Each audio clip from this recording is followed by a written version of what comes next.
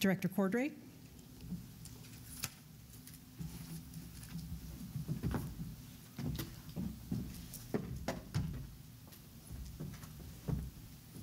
I just wanted to make sure I knew where we were today. So. Thank you, all of you, for joining us here today in Dallas. Every month or so, we try to hold an event outside of Washington, D.C. with the purpose of learning firsthand about how consumer financial products and services are affecting people around the country. Today, we're here to talk about arbitration, which is a way to resolve disputes outside of the court system. Rather than take the issue before a judge or perhaps a jury, the two parties turn to a third party, known as an arbitrator, to decide the dispute. Many business contracts contain a pre-dispute arbitration clause, which states that once the contract is agreed to, the parties will resolve all future disputes through arbitration, rather than through the courts. More recently, many contracts for consumer financial products and services have been written with such arbitration clauses as well. Arbitration is often described by supporters as a better alternative to the court system, more convenient, more efficient, and a lower-cost way of resolving disputes. Opponents argue that arbitration clauses deprive consumers of certain legal protections available in court and may serve to quash a dispute rather than provide an alternative way to resolve it. There's a long and interesting history in this country of the relationship between arbitration and the judicial system as alternative means of resolving disputes.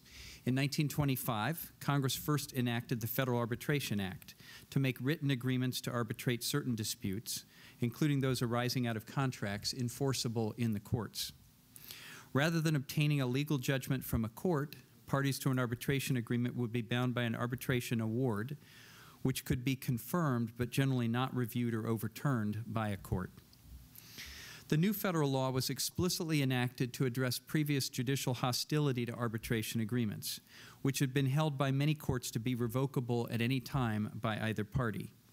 Indeed, some courts had sought to protect their own jurisdiction by rejecting arbitration clauses outright and found them to be void in violation of public policy. For 4 decades after the Federal Arbitration Act was adopted, the federal courts maintained a skeptical and restrictive view of arbitration. In 1953, for example, the Supreme Court held that arbitration clauses could not be used to waive the right to a federal judicial forum granted under substantive federal statutes such as the securities laws. The heart of the court's position was that the buyer of a security was being required to give up an advantage granted to him under the federal law at a time when he was at a disadvantage in terms of knowledge. Starting in the late 1960s, however, the law took a dramatic turn. And over the next couple of decades, the Supreme Court expressly overruled much of the prior case law in this area. During this period, which extends to the present day, the court revised its previous views of the Federal Arbitration Act. In fact, it is now determined that the statute evinces a core policy favoring arbitration as a means of resolving disputes, including where the matters at issue are governed by various other substantive federal and state laws. As judicial doctrine on arbitration has evolved, though, one basic premise of the doctrine has become clear. It is Congress that has the authority to adopt laws to regulate dispute resolution procedures in the manner that it deems most conducive to the administration of justice.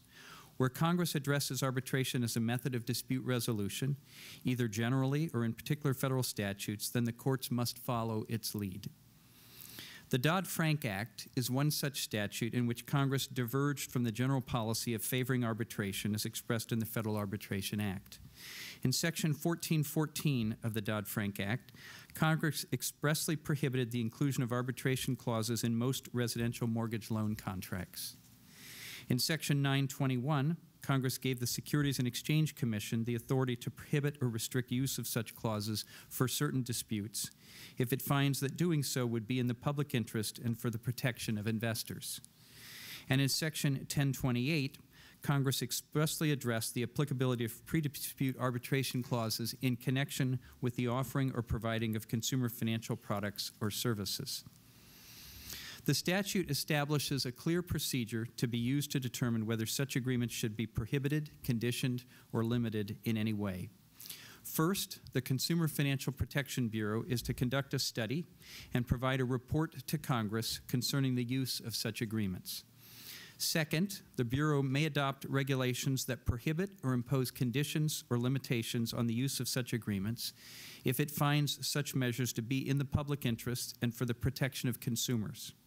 And such findings are consistent with the study that the Bureau has conducted. That's what brings us to the subject of today's discussion. In the world of consumer financial products and services, these clauses are quite common. If you were to look in your wallet right now, the chances are high that one or more of your credit cards, debit cards, or prepaid cards would be subject to a pre-dispute arbitration clause. The clauses are contained in standard form contracts where the terms are not subject to negotiation. Like the other terms of most consumer financial products, they are essentially take-it-or-leave-it propositions.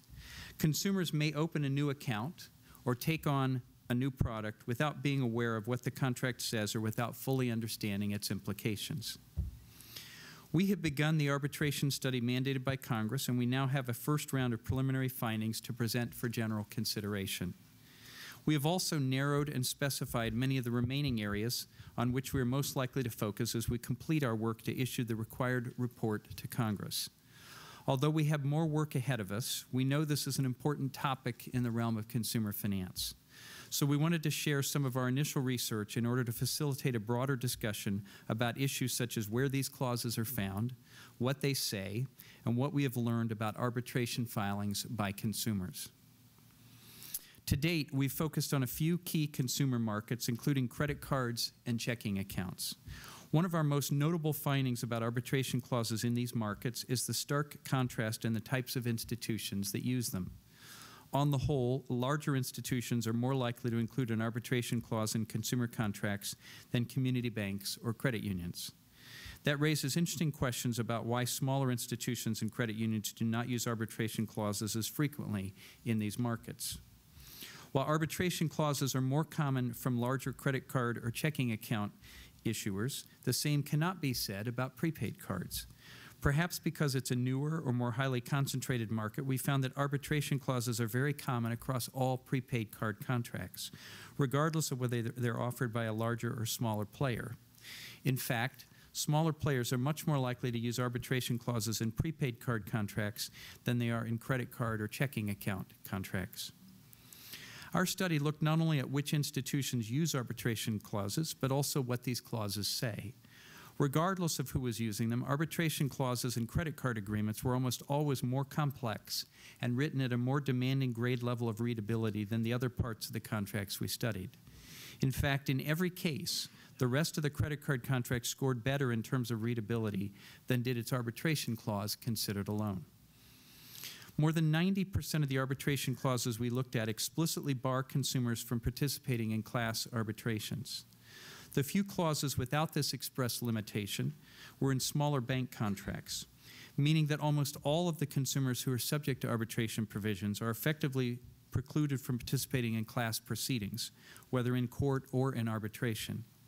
We plan to spend more time analyzing and considering class actions in the second phase of our study. Although about one quarter of the clauses contained in checking account and credit card contracts allow consumers to opt out of the arbitration requirement. For those that allow it, consumers usually have to submit a signed document by mail within a set time frame, usually 30 or 60 days from when the account was opened or the agreement was mailed. A consumer who wants to resolve a dispute through arbitration generally must file with the private arbitration organization that is named in the clause. For the consumer financial products we have reviewed, the named organization is typically the American Arbitration Association, called the AAA. We've obtained records on all consumer arbitration cases filed with the AAA between 2010 and 2012. There were about 1,250 such filings about credit cards, checking accounts, payday loans, and prepaid cards. About 900 of those were filed by consumers. The rest were filed by companies, or in some instances, the consumer and the company filed together. The vast majority of these filings were about credit cards. In most cases, the consumers were represented by counsel. In virtually all cases, the companies were. Almost all filings involved individual consumers. Only 2 class arbitrations were filed for these product markets. Although we have some way to go in looking at litigation alternatives, we've identified more than 3,000 federal court cases filed by consumers over the same period from 2010 through 2012 about credit card issues alone. That includes more than 400 class actions in which one or more individuals may seek relief on behalf of many other consumers as well, sometimes even millions of other consumers. For those consumers who do use arbitration, we observe that very few of them actually filed arbitration claims for small dollar amounts. For example, there are almost no disputes over amounts less than $1,000. A number of arbitration clauses come with a carve-out for small claims, meaning that both the company and the consumer retain the option to use small claims courts rather than the arbitration process to resolve such matters. So these carve-outs could explain why there are very few small dollar arbitration filings. Yet our preliminary analysis casts doubt on this hypothesis, for it indicates that at least when it comes to credit card disputes, consumers do not appear to file many cases in small claims court. Indeed, we found the cases filed in small claims court are much more likely to be brought by banks than by consumers. As an initial step in comparing the benefits to consumers from arbitration and class action litigation, we've identified a number of class actions involving credit cards, deposit accounts, or payday loans that were settled since July 2009 and where the contracted issue allowed for arbitration before the AAA.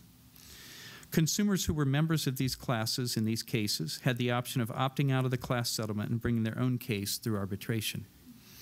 In such cases as we've identified thus far, more than 13 million class members made claims or received payments under these settlements, whereas 3,605 individuals opted out.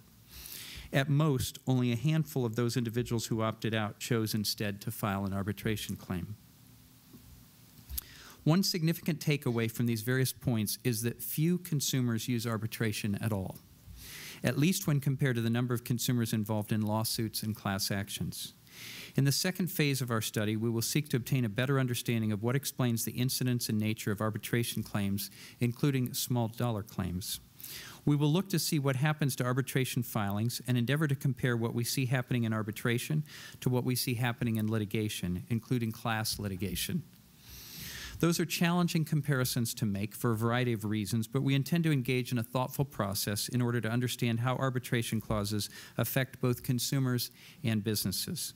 We also are proposing to conduct a survey of consumers in the credit card marketplace to determine such matters as whether they're aware of the terms of arbitration clauses, whether they make assumptions about their legal rights under the terms of these clauses, and whether they factor the existence of these clauses into their decision-making process about obtaining or using particular consumer financial products and services.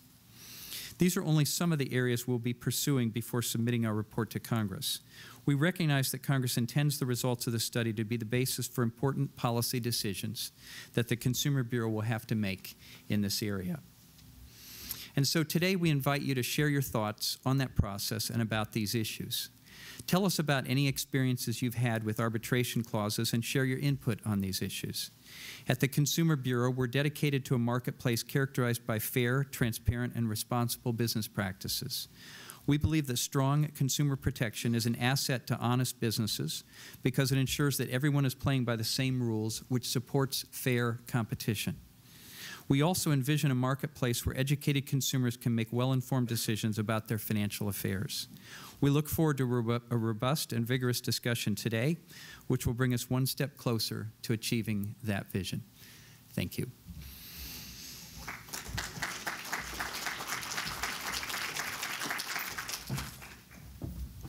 Thank you, Director Cordray. At this time, I'd invite all our panelists to please take the stage. And while they're doing so, I'm going to introduce them. Meredith Fuchs joined the CFPB in 2011 as Principal Deputy General Counsel before serving as Chief of Staff to Director Cordray. Prior to joining the CFPB, she served as Chief Investigative Counsel of the U.S. House of Representatives Committee on Energy and Commerce. She now serves as the Bureau's General Counsel. Will Wade Gary is Senior Counselor in the Division of Research, Markets, and Regulation. Prior to joining the Bureau in 2011, he was a financial services partner in the New York offices of Morrison Foerster LLP. Our guest panelists include Ellen Taverna, Legislative Director of the National Association of Consumer Advocates, Richard Frankel, Associate Professor of Law, Drexel University School of Law. Christine Hines, Consumer and Civil Justice Counsel, Public Citizen. Scott Shea, Senior Counsel with Nissan Motor Acceptance Corporation, representing the American Financial Services Association. Jess Sharp, Executive Director, Center for Capital Markets Competitiveness with the U.S. Chamber of Commerce. And Shannon Phillip, Deputy General Counsel with the Independent Bankers Association of Texas. Meredith, you have the floor. Great. Thank you, Sixta. Is this on? Thank you all for coming here today. As you've heard, we're here today to address an important consumer issue, arbitration as it relates to consumer financial matters, and in particular, pre-dispute arbitration clauses. When you, the consumer, obtain a financial product or service, like a credit card, a payday loan, a checking account, a prepaid card, and so on, you generally receive a written contract from the company involved. That isn't true for all your other transactions. You don't generally receive a contract when you go and buy groceries, or you go to the movies, or you buy your gasoline, but you do when you receive a consumer financial product, the products that my agency is concerned about. As Director Cordray noted, in some cases, not in all cases, those contracts for a consumer financial product or service contain a pre-dispute arbitration clause. Generally, these clauses say if a dispute arises between the company and the consumer, or the consumer and the company, either side has the right to have the dispute resolved not in a court of law, but in an arbitration. This may be why the clauses are sometimes called mandatory. Either side can mandate the use of arbitration, even if the other side would prefer to go to court. And they're known as pre-dispute clauses because the parties sign on to the contract before any dispute has arisen. As more and more companies have added these clauses to their contracts, the use of these clauses has become quite controversial. Opponents of arbitration, and I'm sure we have some of those here today in the audience, say that these create an unfair process because they eliminate important procedural protections and may be biased against consumers. They also contend that arbitration clauses, by eliminating class actions or by reducing the opportunity for discovery, may effectively immunize companies from a range of private civil liabilities. Finally, critics say that arbitration, which is almost always conducted in private, undermines transparency in the rule of law. In contrast, proponents of arbitration, who are also represented here today, say arbitration's faster, more efficient, more cost-effective for all the parties than the court system. They argue the cost savings it creates benefits consumers in terms of lower prices, and they contend that while arbitration may impact class proceedings, such class proceedings typically are meritless, inefficient, and provide little or no benefit to consumers. In short, they argue that arbitration is a better, for consumers and for companies, alternative than going to court. As you can see, there is quite a difference of opinion. And so we're here today to hear more about those views from the different sides and from you, the wider public. We're going to start today with brief remarks from each of our panelists, starting with Ellen Taverna and moving across the panel. So Ellen, why don't you start? Thank you for inviting me to participate today.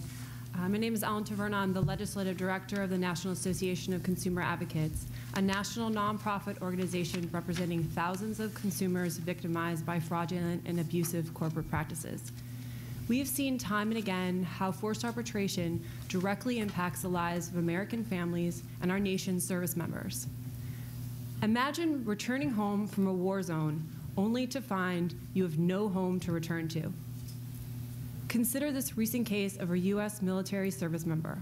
While he was on active duty for our country, a national mortgage lender foreclosed on his home.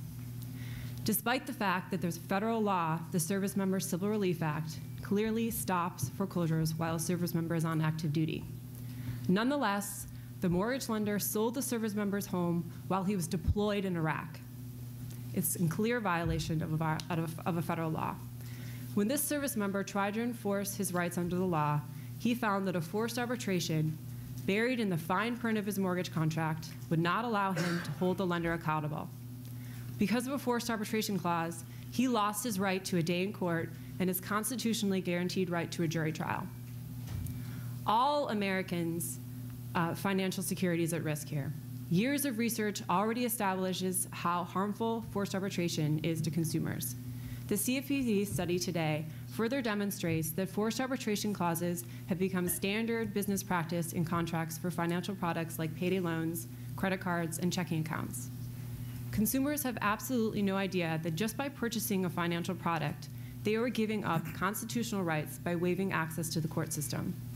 Forced arbitration strips consumers of fundamental rights, such as the right to a trial, a right to a jury, and the right to join with other consumers to hold corporations accountable.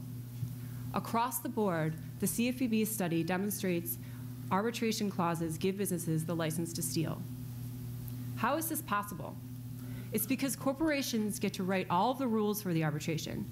Only the corporations get to control who the arbitrator will be, under what rules the arbitration will take place, the state the arbitration will occur in, and the payment terms for the arbitration.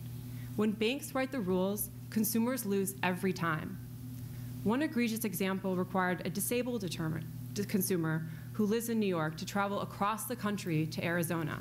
Let me repeat this. She's a disabled consumer, and she has to travel across the country to Arizona to argue to an arbitrator that it's cost prohibitive and unconscionable for her to force her to arbitrate her case in Arizona. And because this arbitration forum is typically chosen by the corporation, arbitrators have an incentive to rule in the corporation's favor if they want to be selected by the corporation again in the future. To make matters worse, forced arbitration is almost always conducted in secret.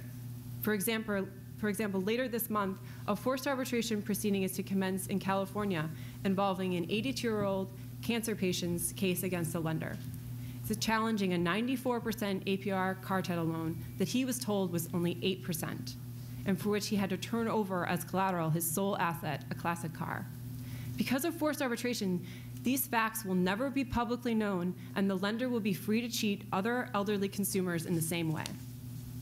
Recent Supreme Court decisions have spurred the widespread use of abusive forced arbitration clauses.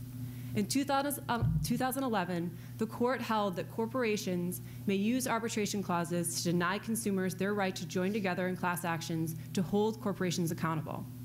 CFPB's study today reveals that about 90% of arbitration clauses now expressly bar consumers from joining together as a class. This has an enormous impact on consumers, where the value of claims can be small individually, but large in the aggregate, and class actions are the only way of revealing widespread corporate fraud. As a consequence, it's not economically feasible for consumers to individually file claims in any forum, arbitration or court, and banks get off scot-free.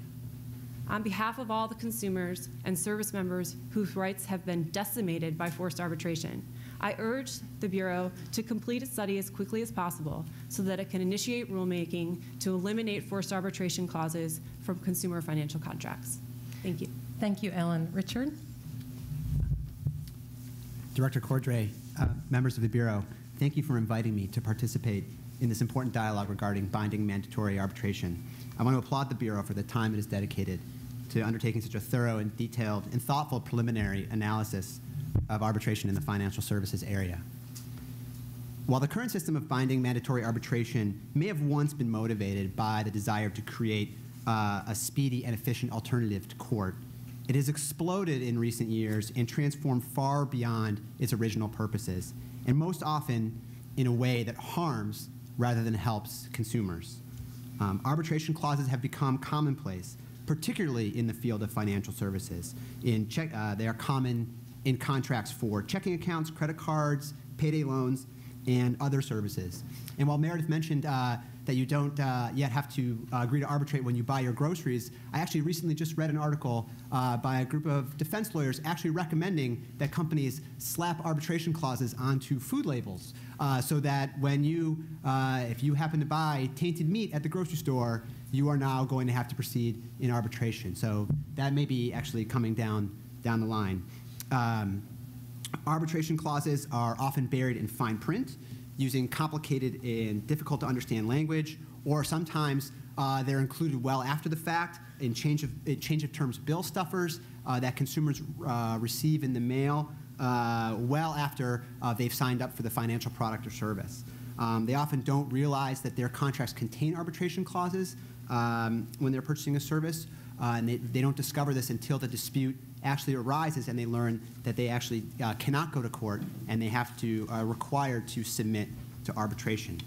This is not the system of knowing and voluntary agreement to opt out of court that arbitration was intended to be.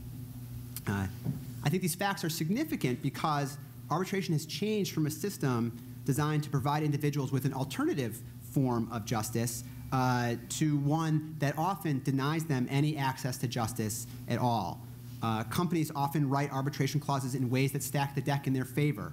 Most notably, they ban class actions and other forms of collective relief, which enable them to violate the rights of thousands or even millions of consumers with virtual immunity from any sort of prosecution. They may limit damages recovery, shorten statutes of limitations, impose high costs on consumers, and insulate them from any meaningful form of judicial review of the arbitrator's decision. The results of the preliminary study, which show that very few consumers initiate an arbitration, I think confirm the denial of access to justice that occurs through the use of arbitration. And while courts used to police some of the worst abuses of the arbitration system, I think that has changed as the Supreme Court has upheld some of the more claim-suppressive aspects of arbitration clauses in recent years. The court's full-throated endorsement of arbitration, even when it's expressly acknowledged that arbitration clauses will prevent individuals from vindicating their rights, is going to likely cause, I think, even more consumers to use arbitration clauses, or more companies to use arbitration clauses in the future. And that's why I think it's that much more important for agencies like the Bureau to do the kind of work they are doing and determine whether regulation is necessary and in the best interest of consumers. Thank you. Thank you, Richard. Let's turn to Christine. Thank you. I'm grateful to be here today on behalf of Public Citizen. Thank you to the CFPB for conducting this forced arbitration study. While the study is required by statute, this data has been both illuminating and validating. The widespread use of forced arbitration clauses in everyday contracts is one of the most critical threats to consumer rights today.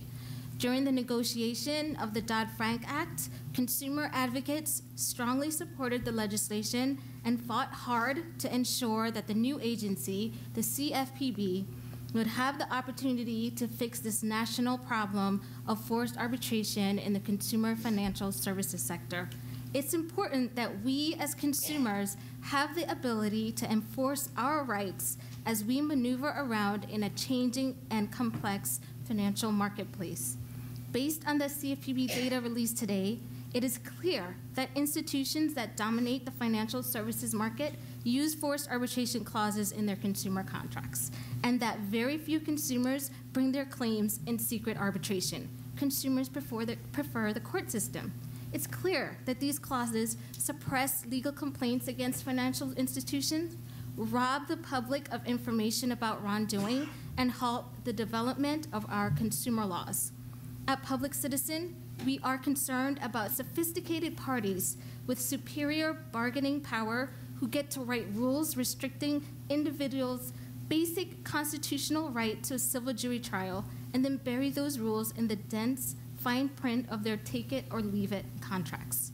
Over the years, we have gathered and shared information about consumers who were unable to file lawsuits after being defrauded or cheated by unlawful or predatory corporate practices. We believe that the Federal Arbitration Act, which governs arbitration, has been interpreted to the point where that law has warped all sense of fairness or justice and has given corporations a get-out-of-jail-free card. As we have observed over the last several years, the mere existence of an arbitration clause in a contract has simply crushed consumer claims. Corporations can collect a small amount of money from millions of consumers, such as illegal fees or exorbitant interest rate charges in lending transactions. It makes no economic sense for a single consumer to take on these claims on her own. And when these contracts contain forced arbitration clauses and class action bans, the consumers cannot go to court to seek redress, and the result is a huge an undeserved windfall for the violators. Judges who have reluctantly dismissed consumer lawsuits have commented that the harm the consumers may have suffered in these cases would have been better addressed in class actions, partially because the only other option was that the claims would not be addressed at all. If we can bring our grievances to a public court, not only can we obtain recovery for our losses, but our private actions increase the chances that state and federal agencies will investigate and become aware of widespread misconduct. Or maybe that journalists will report these cases and present important issues to the public.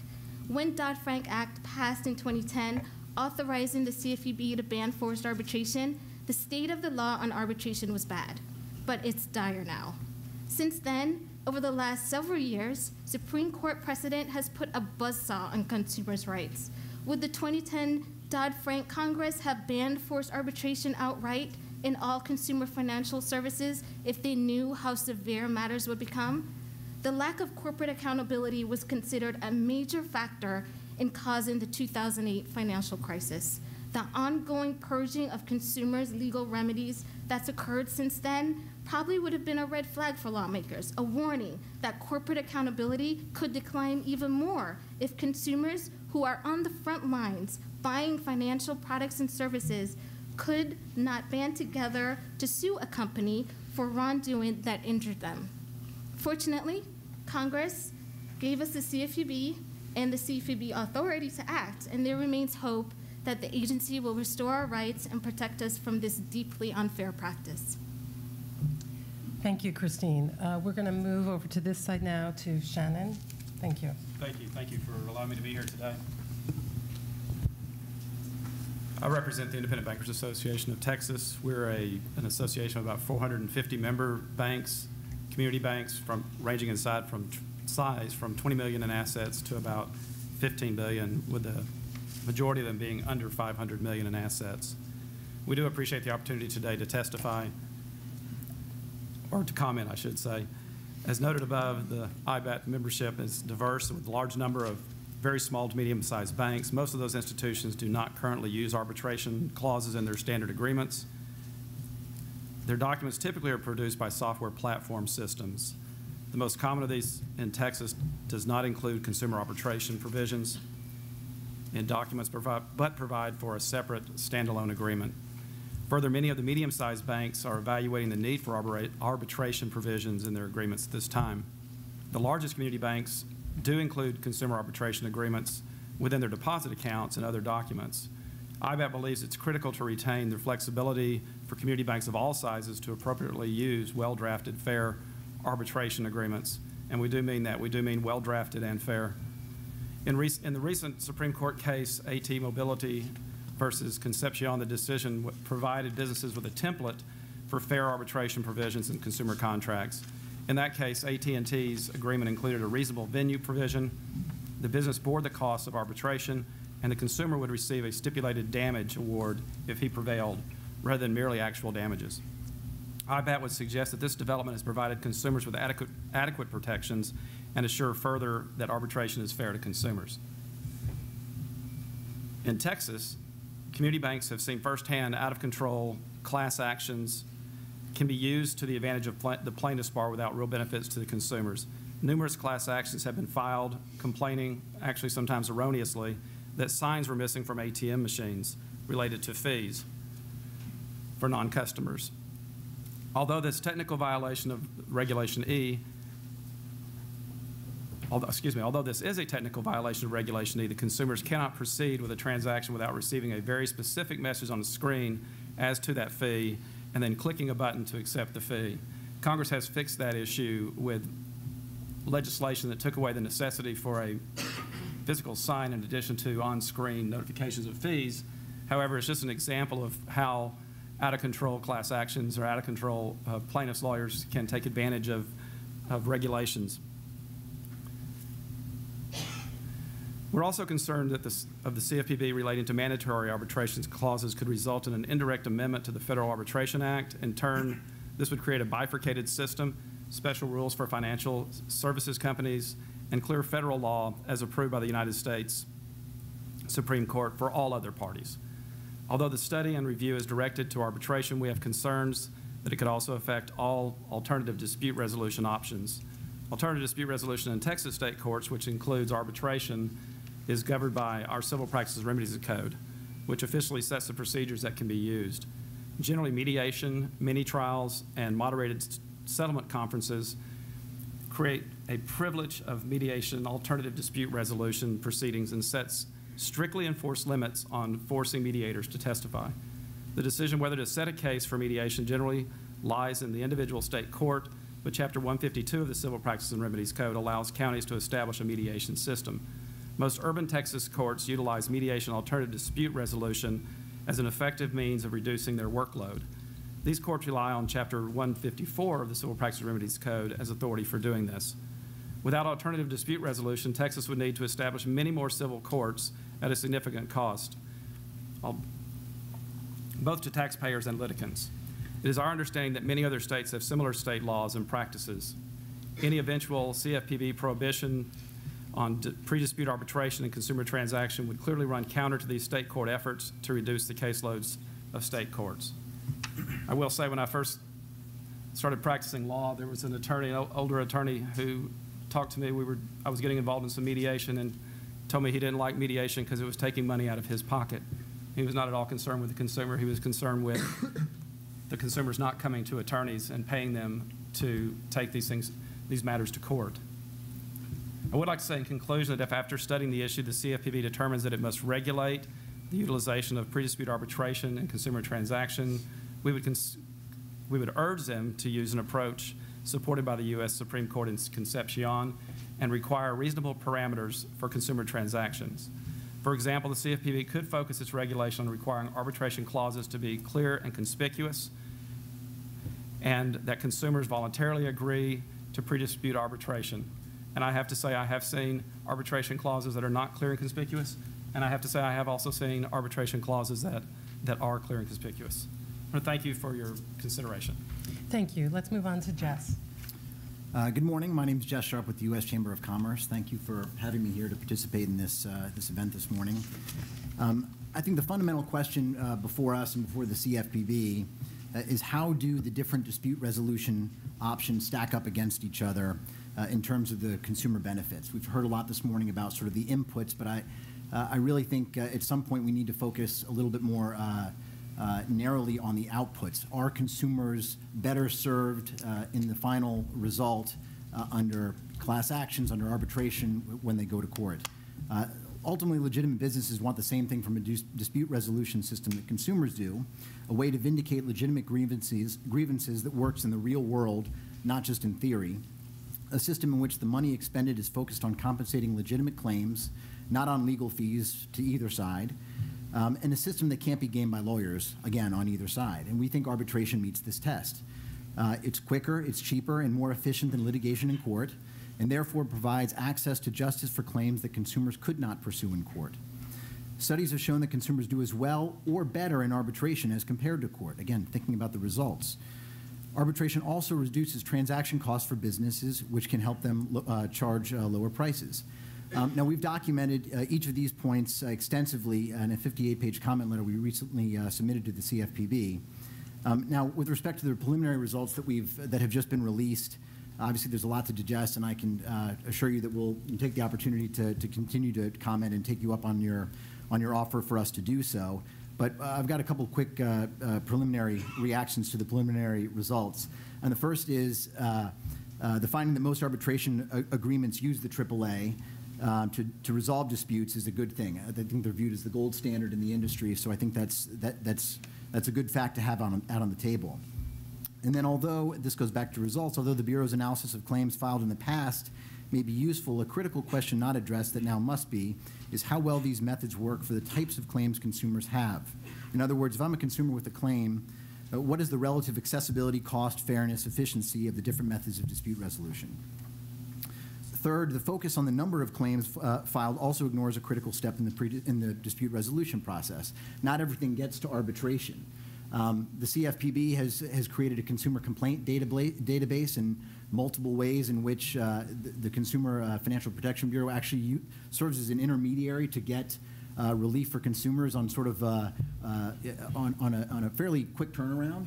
And I think companies, not just as a result of the CFPB's consumer complaint portal, but obviously it's in the company's interest to resolve sort of everyday disputes as quickly and as efficiently as they can. So not everything even needs to arise to the level of a formal arbitration. So I think there's a story to tell beneath that level of 900 arbitrations that you found in your study. And the last point is the report mentions that arbitration agreements typically preclude class proceedings. That's come up a number of times this morning. That argument poses an important policy question. Again, back to my results point earlier. Should consumers lose the benefits of arbitration, in particular the ability to pursue individual claims that cannot realistically be pursued in court, in order to protect class actions? We believe the answer is no for two basic reasons. Consumer class actions deliver at best minimal benefits to most consumers. And we submitted to the Bureau, in addition to our comment letter, a fairly extensive study of class actions that we hope you'll take a look at that focuses on the results and the benefits to consumers. And really, I think sort of the punchline there is none of the class actions studied resulted in a trial or in a judgment for the plaintiffs on the merits. Most class actions are either dismissed voluntarily by one side or the other. Class members don't benefit in these situations. And the remaining minority of class actions that are settled on a class-wide basis, only a very, very small percentage, as low as less than 1%, of those who could file a claim actually do. There's very little recovery through a class action. So again, consumers really aren't benefiting. Someone else is, but they're not consumers through class actions. So we should be careful about putting class actions on a pedestal as the preferred alternative here. So thank you. Sorry I went a little over my time, and I'm happy to take questions. Great. Thank you, Jess. Let's turn to Scott. Thank you. Thank you, Meredith. Good morning, everyone. It's still morning for a few more minutes. I'm Scott Shea. I'm the Senior Counsel of Consumer Finance Compliance at Nissan Motor Acceptance Corporation. I'm speaking today on behalf of the American Financial Services Association, or AFSA, the National Trade Association for the consumer credit industry, one of whose goals is protecting access to credit and promoting consumer choice in credit opportunities. AFSA encourages and maintains ethical business practices and supports financial education for consumers of all ages. AFSA's 350 member companies include consumer and commercial finance companies, vehicle finance companies, credit card issuers, mortgage lenders, industrial banks, and other financial service firms that lend to consumers and small business. Today, I focus my remarks on the benefits of arbitration and the ways that the CFPB could improve its arbitration fact-finding study, which we understand is moving into its next phase. A number of published studies in arbitration show that consumers prevail more often than businesses in cases that go to arbitration. The majority of consumer arbitrations result in monetary or non-monetary recovery for the consumer. Arbitration is quicker than bringing a lawsuit in the crowded and overburdened federal and state court judicial system. Consumers may file and pursue arbitration at minimal cost. In sum, when compared to lawsuits, arbitration is a fair, quick, and inexpensive option for consumers. AFSA is concerned that the CFPB will use the study results to improperly restrict the use of arbitration agreements. Regarding the supposed complexity of the arbitration provision in contracts, AFSA believes that consumers do not need to memorize the dispute provisions in their agreements. They only need to be able to find the provision when they need to. Many consumers have brought arbitrations, meaning they are able to find the necessary information and engage the process. The CFPB's study should focus on whether pre-dispute arbitration or litigation or class action litigation gives consumers a better chance to tell their stories in front of a fair decision maker, which is ultimately what consumers want. To this end, the CFPB should also carefully study the speed of reaching decisions and the costs of pre-dispute arbitration compared to litigation. Additionally, the CFPB should contact and interview consumers who have used the arbitration process to address their disputes to determine their level of satisfaction with the process. We believe that the CFPB will find a higher satisfaction level from these consumers as opposed to consumers who were included in a class action litigation, which, by the way, the CFPB should also study to adequately assess the value of arbitration. Thank you for inviting me to participate in today's hearing. AFSA is committed to assisting the CFPB in conducting a comprehensive study with accurate and meaningful results. Thank you. Great. Thank you all for extremely thoughtful opening remarks.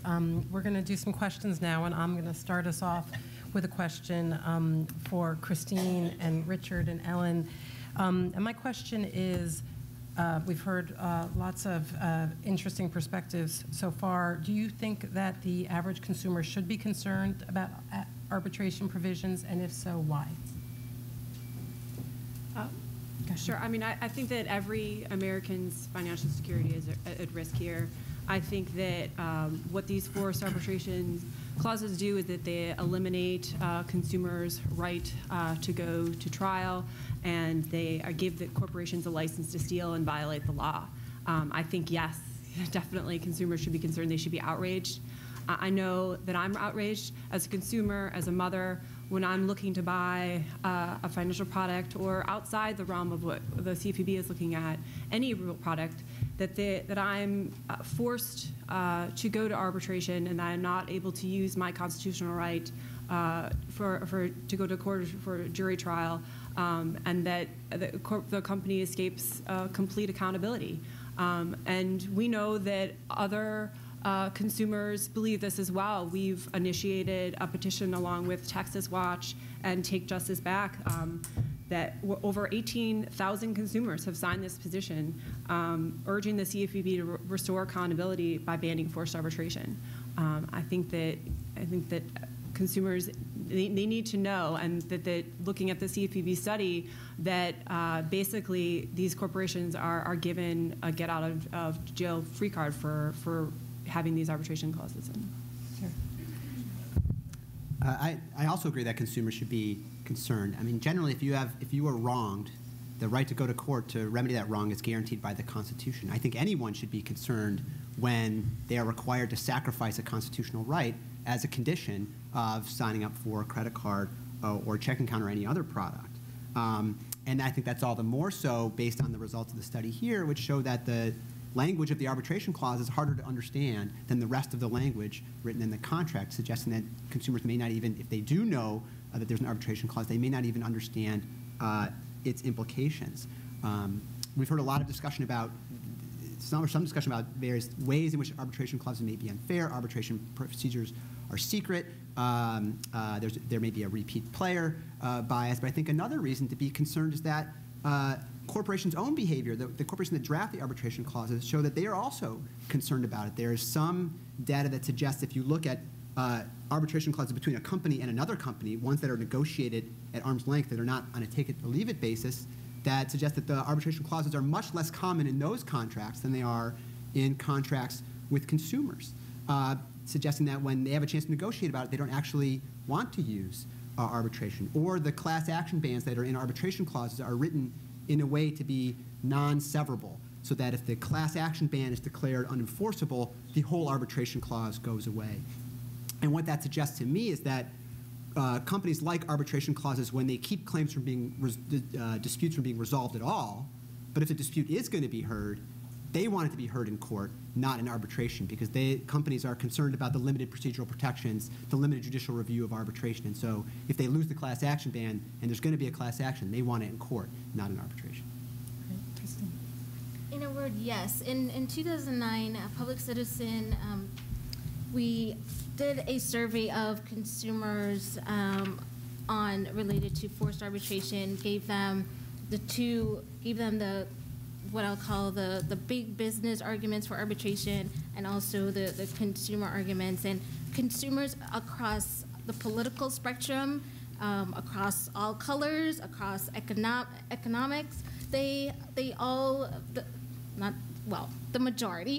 majority of these consumers did not favor forced arbitration. They opposed it. And the most troubling thing about that survey was that most of these consumers did not know that their basic, just a basic constitutional right. It's basic, like the First Amendment. Everybody knows what the First Amendment is. It's the Seventh Amendment. Everybody knows that they have a basic constitutional right to a civil jury trial. And I think if you were to step out onto the street and ask just a random person whether they knew that that corporations can just have, there's this dense information in a contract that says they cannot pursue claims in court, I think they would be shocked.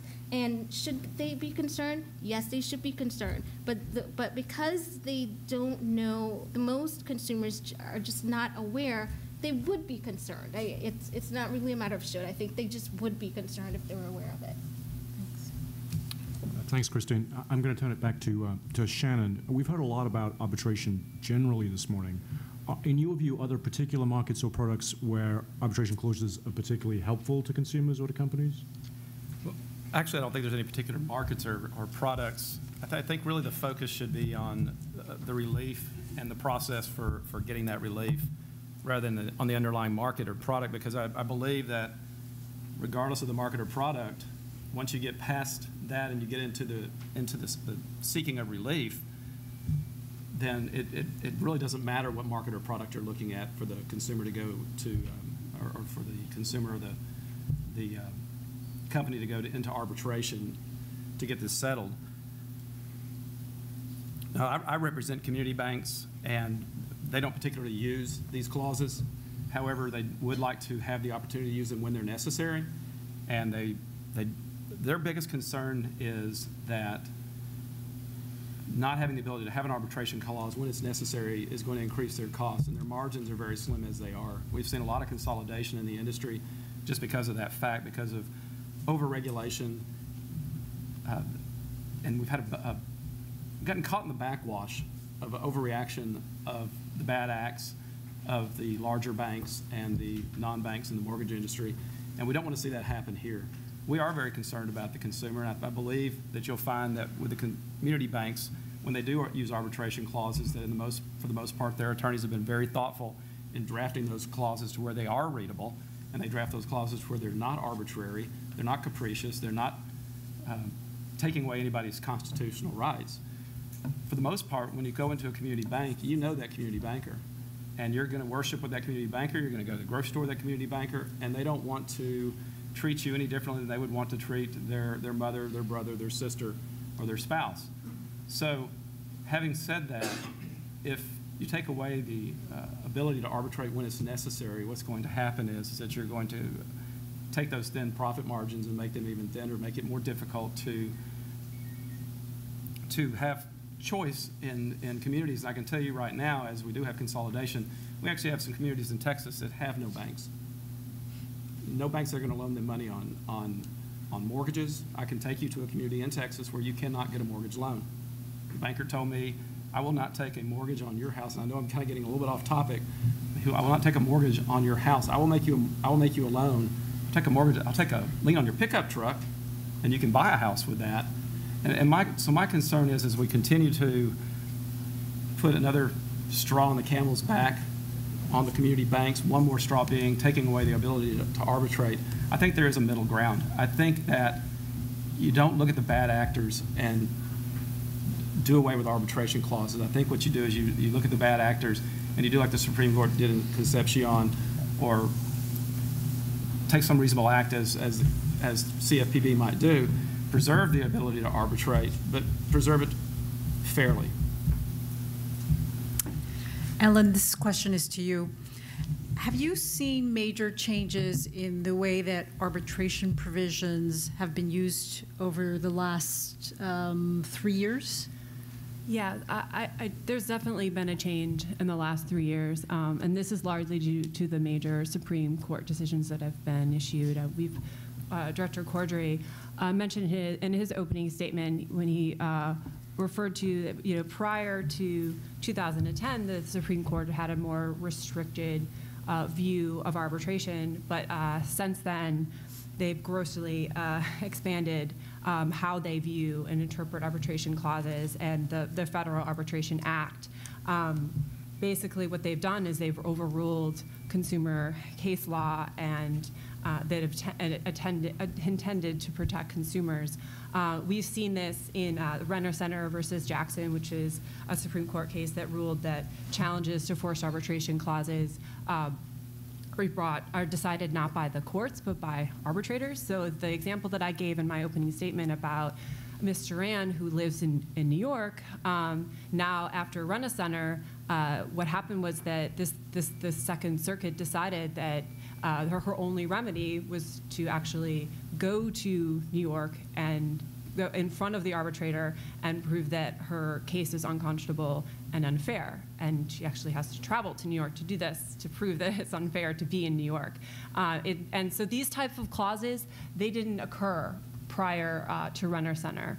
And again, as Concepcion has been mentioned earlier, basically eviscerating the use of class actions and the consumer's ability to band together on these small claims, these complicated cases that wouldn't be brought otherwise unless they could be brought through a class action. And what Concepcion has done is taken consumers' rights away from them, and they're no longer able to hold wrongdoers accountable. And that we've seen in previous studies that over 100 cases that would have been brought through class action were dismissed because of Concepcion, and I'm sure there's even more than that today. And in the CFPBs in your study, you've brought to light that only 300 cases have been brought individually each year since 2010, and we believe that's a direct result of Concepcion. Also, we've seen in Compu versus Greenwood, which is another Supreme Court case, basically saying that if a federal statute doesn't explicitly state that the congressional intent in the statute is to override the Federal Arbitration Act, the arbitration clause will be upheld.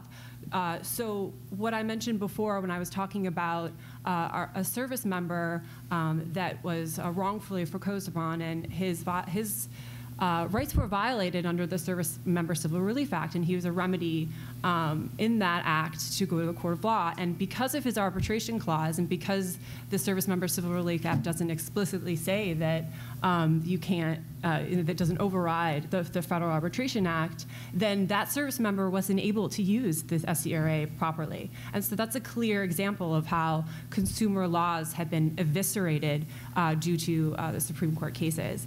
And then finally, most recently in American Express versus Italian Colors, it's basically said that small businesses and consumers, even when they can show that they can't effectively vindicate their rights, it doesn't matter.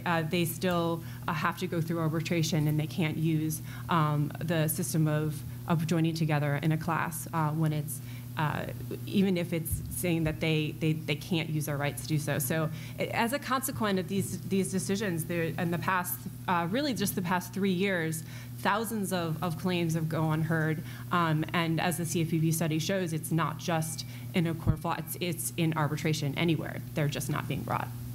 Thank you. Thank you. Jess, I'm going to direct my question to you.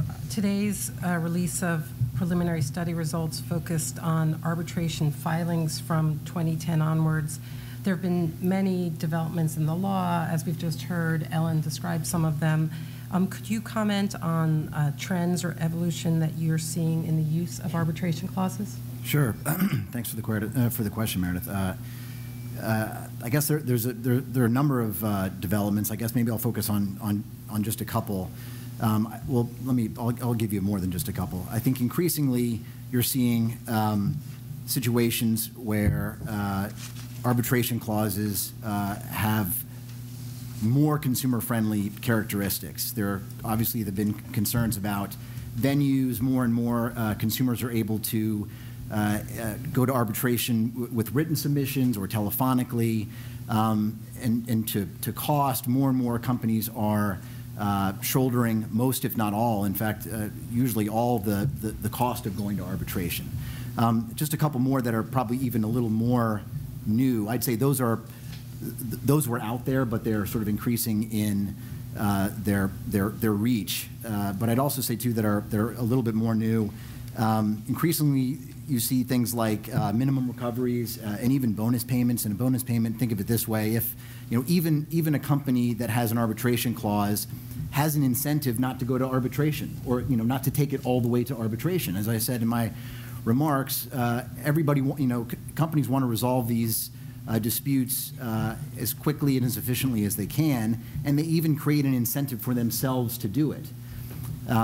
If you go to arbitration and the award you're given by the arbitrator as a consumer or as the customer is in excess of the last sort of best settlement offer that was made by the company, then the consumer, in a lot of cases where this is a feature of that arbitration clause, gets a bonus. It's a way even for companies to incentivize themselves to be sure that they're making fair offers up front. So those are a couple things that are new. And I also think that increasingly we're seeing more arbitration. And I know that one of the findings of the study is, to paraphrase, that relatively few arbitrations. But I think as we go down the road here and begin and continue to look back, I think we'll see that there's we'll see more arbitration. And I think even arbitrations that begin to look like classes in a way. There are ways to pool resources and the cost of arbitrating in a way that allows sort of multi-member participants in arbitration. So I think we'll see more and more of that as well. Great, thank you. Sure. Christine, are there markets where you see the challenges posed by arbitration clauses being more or less significant to consumers? And if so, can you talk a little bit about why that might be the case? Sure. I wanted to mention that the CFPB authority to eliminate forced arbitration is not unprecedented. These clauses have been banned before in other contexts because of their unfairness, such as with the Military Lending Act, which protects some service members from certain lending products, and with auto dealers being protected. Congress protected auto dealers from the big bad auto manufacturers, banned forced arbitration. Auto dealers asked Congress to do that, and it did. So those are two businesses. So and what Congress did was level the playing field between the franchise small business auto dealers and the large multinational manufacturers, to level the playing field, to allow auto dealers to go to court against bigger manufacturers. So what we have here now is the same thing. We have consumers who need we need a level playing field as well. So in terms of the markets, what we have are CFPB regulated products and services. Most of them involve a standard form contract to obtain, debt relief, auto financing, banking, payday loans, credit cards, student loans, and any other financial services. They all involve a standard form contract, and most of these products also leave consumers vulnerable to things such as interest rate, large usurious interest rate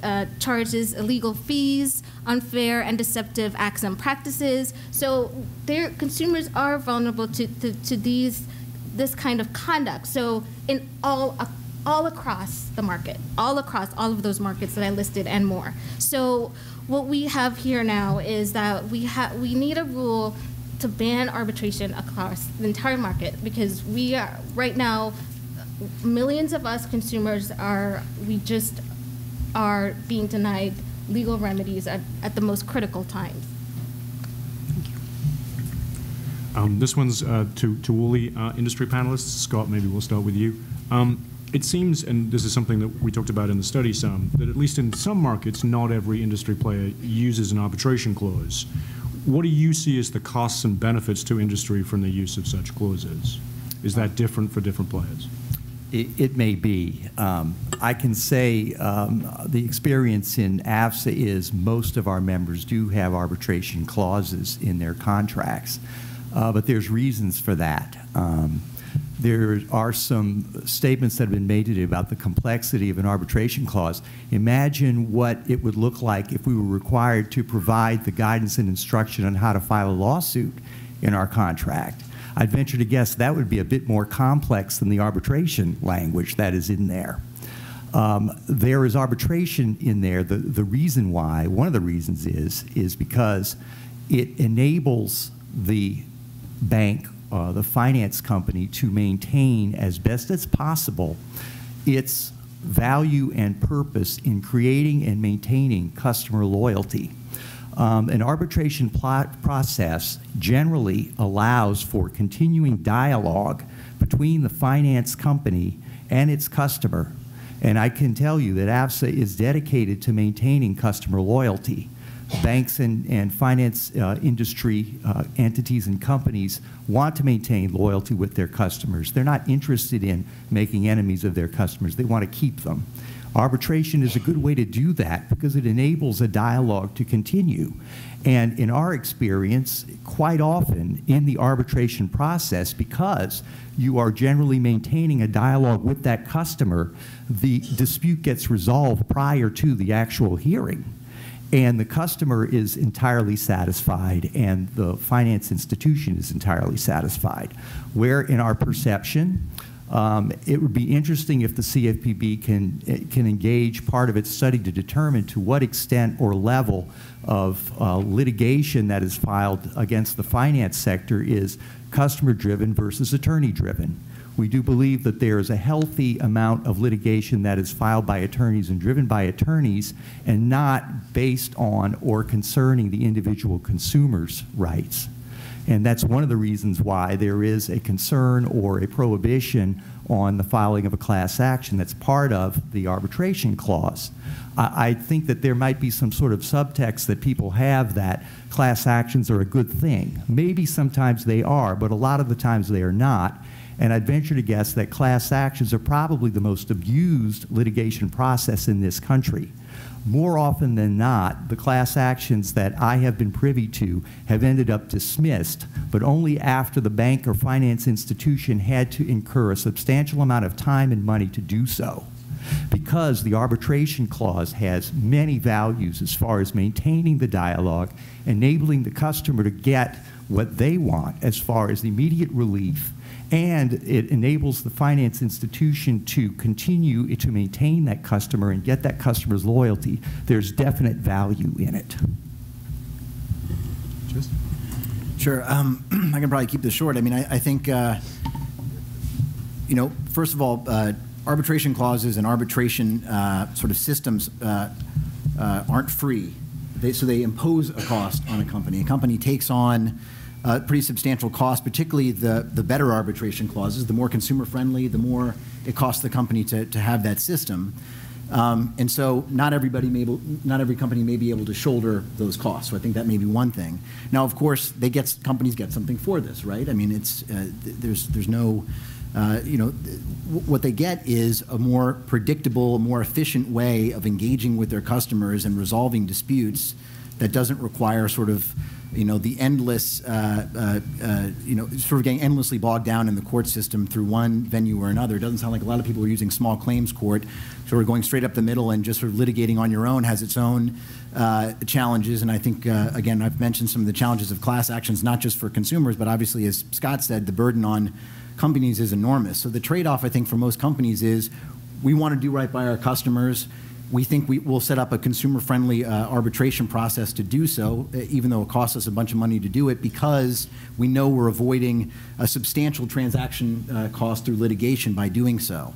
So I think that's sort of the calculation I assume people are making, and I can assume, I could probably make up reasons why it would make sense in one industry or one size versus another, but I think that's probably the overall calculation. Thanks. Shannon? Arbitration, in my mind, provides consumers with an effective and means for dispute resolution. It's cheaper than litigation. To say that arbitration is more complicated or harder to understand than litigation just means you've never been in litigation.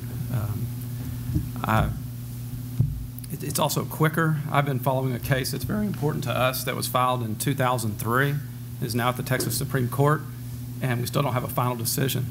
That's 10 years. I can tell you that arbitration is much quicker than that. And when you move more quickly, you also save money. There's no doubt about it.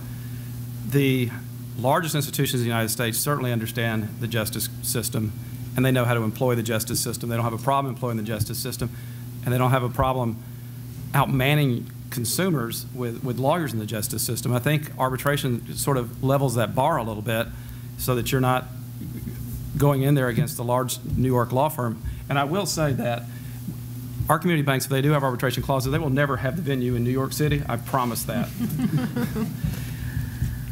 Just to go on a little bit, as a personal note, I received a check from a class action a few days ago, and I'd like to today to announce my retirement. I have it taped to my door. I think the tape that I used cost me more than the check. It was for 39 cents. I think everybody in this room knows who made the money off that, and it certainly was not the consumer, apparently, which I was one that did not opt out. The bank didn't make money because it's going to cost them a lot more than 39 cents to process that check, and I'm tempted to just go ahead and send it through just so they get to have that expense. The lawyers, we know, they're the ones that made the money in this case. And the issue that I have here is that we're talking about financial services, and there's no industry that's more regulated than the financial institutions. The community banks are just as regulated as Bank of America, Chase, Citigroup, any of the above. We don't need class actions. We have regulators that can take care of these things. You've got a sign missing on an ATM machine. Of course, they're not required now, but if you had one, you go to the regulator. They'll take care of it. You've got an ADA complaint against an ATM machine because maybe it doesn't have the braille, it doesn't have the spoken language. The regulator can take care of that. An arbitration clause can also be useful. Also, when you're talking about community banks, you're talking about products that are probably specifically tailored to your needs. You sit down and you talk to somebody you know, you probably went to grade school with them, and you knew their family, and they're tailoring a product. It's not even a product that's going to be susceptible to a class action anyway, because the person that comes in after you is not going to get that same product. Thank you. I'd like to turn to the question of remedy and redress. Richard, could you speak to whether the presence of arbitration clauses in consumer contracts has impacted the consumer's ability to seek redress?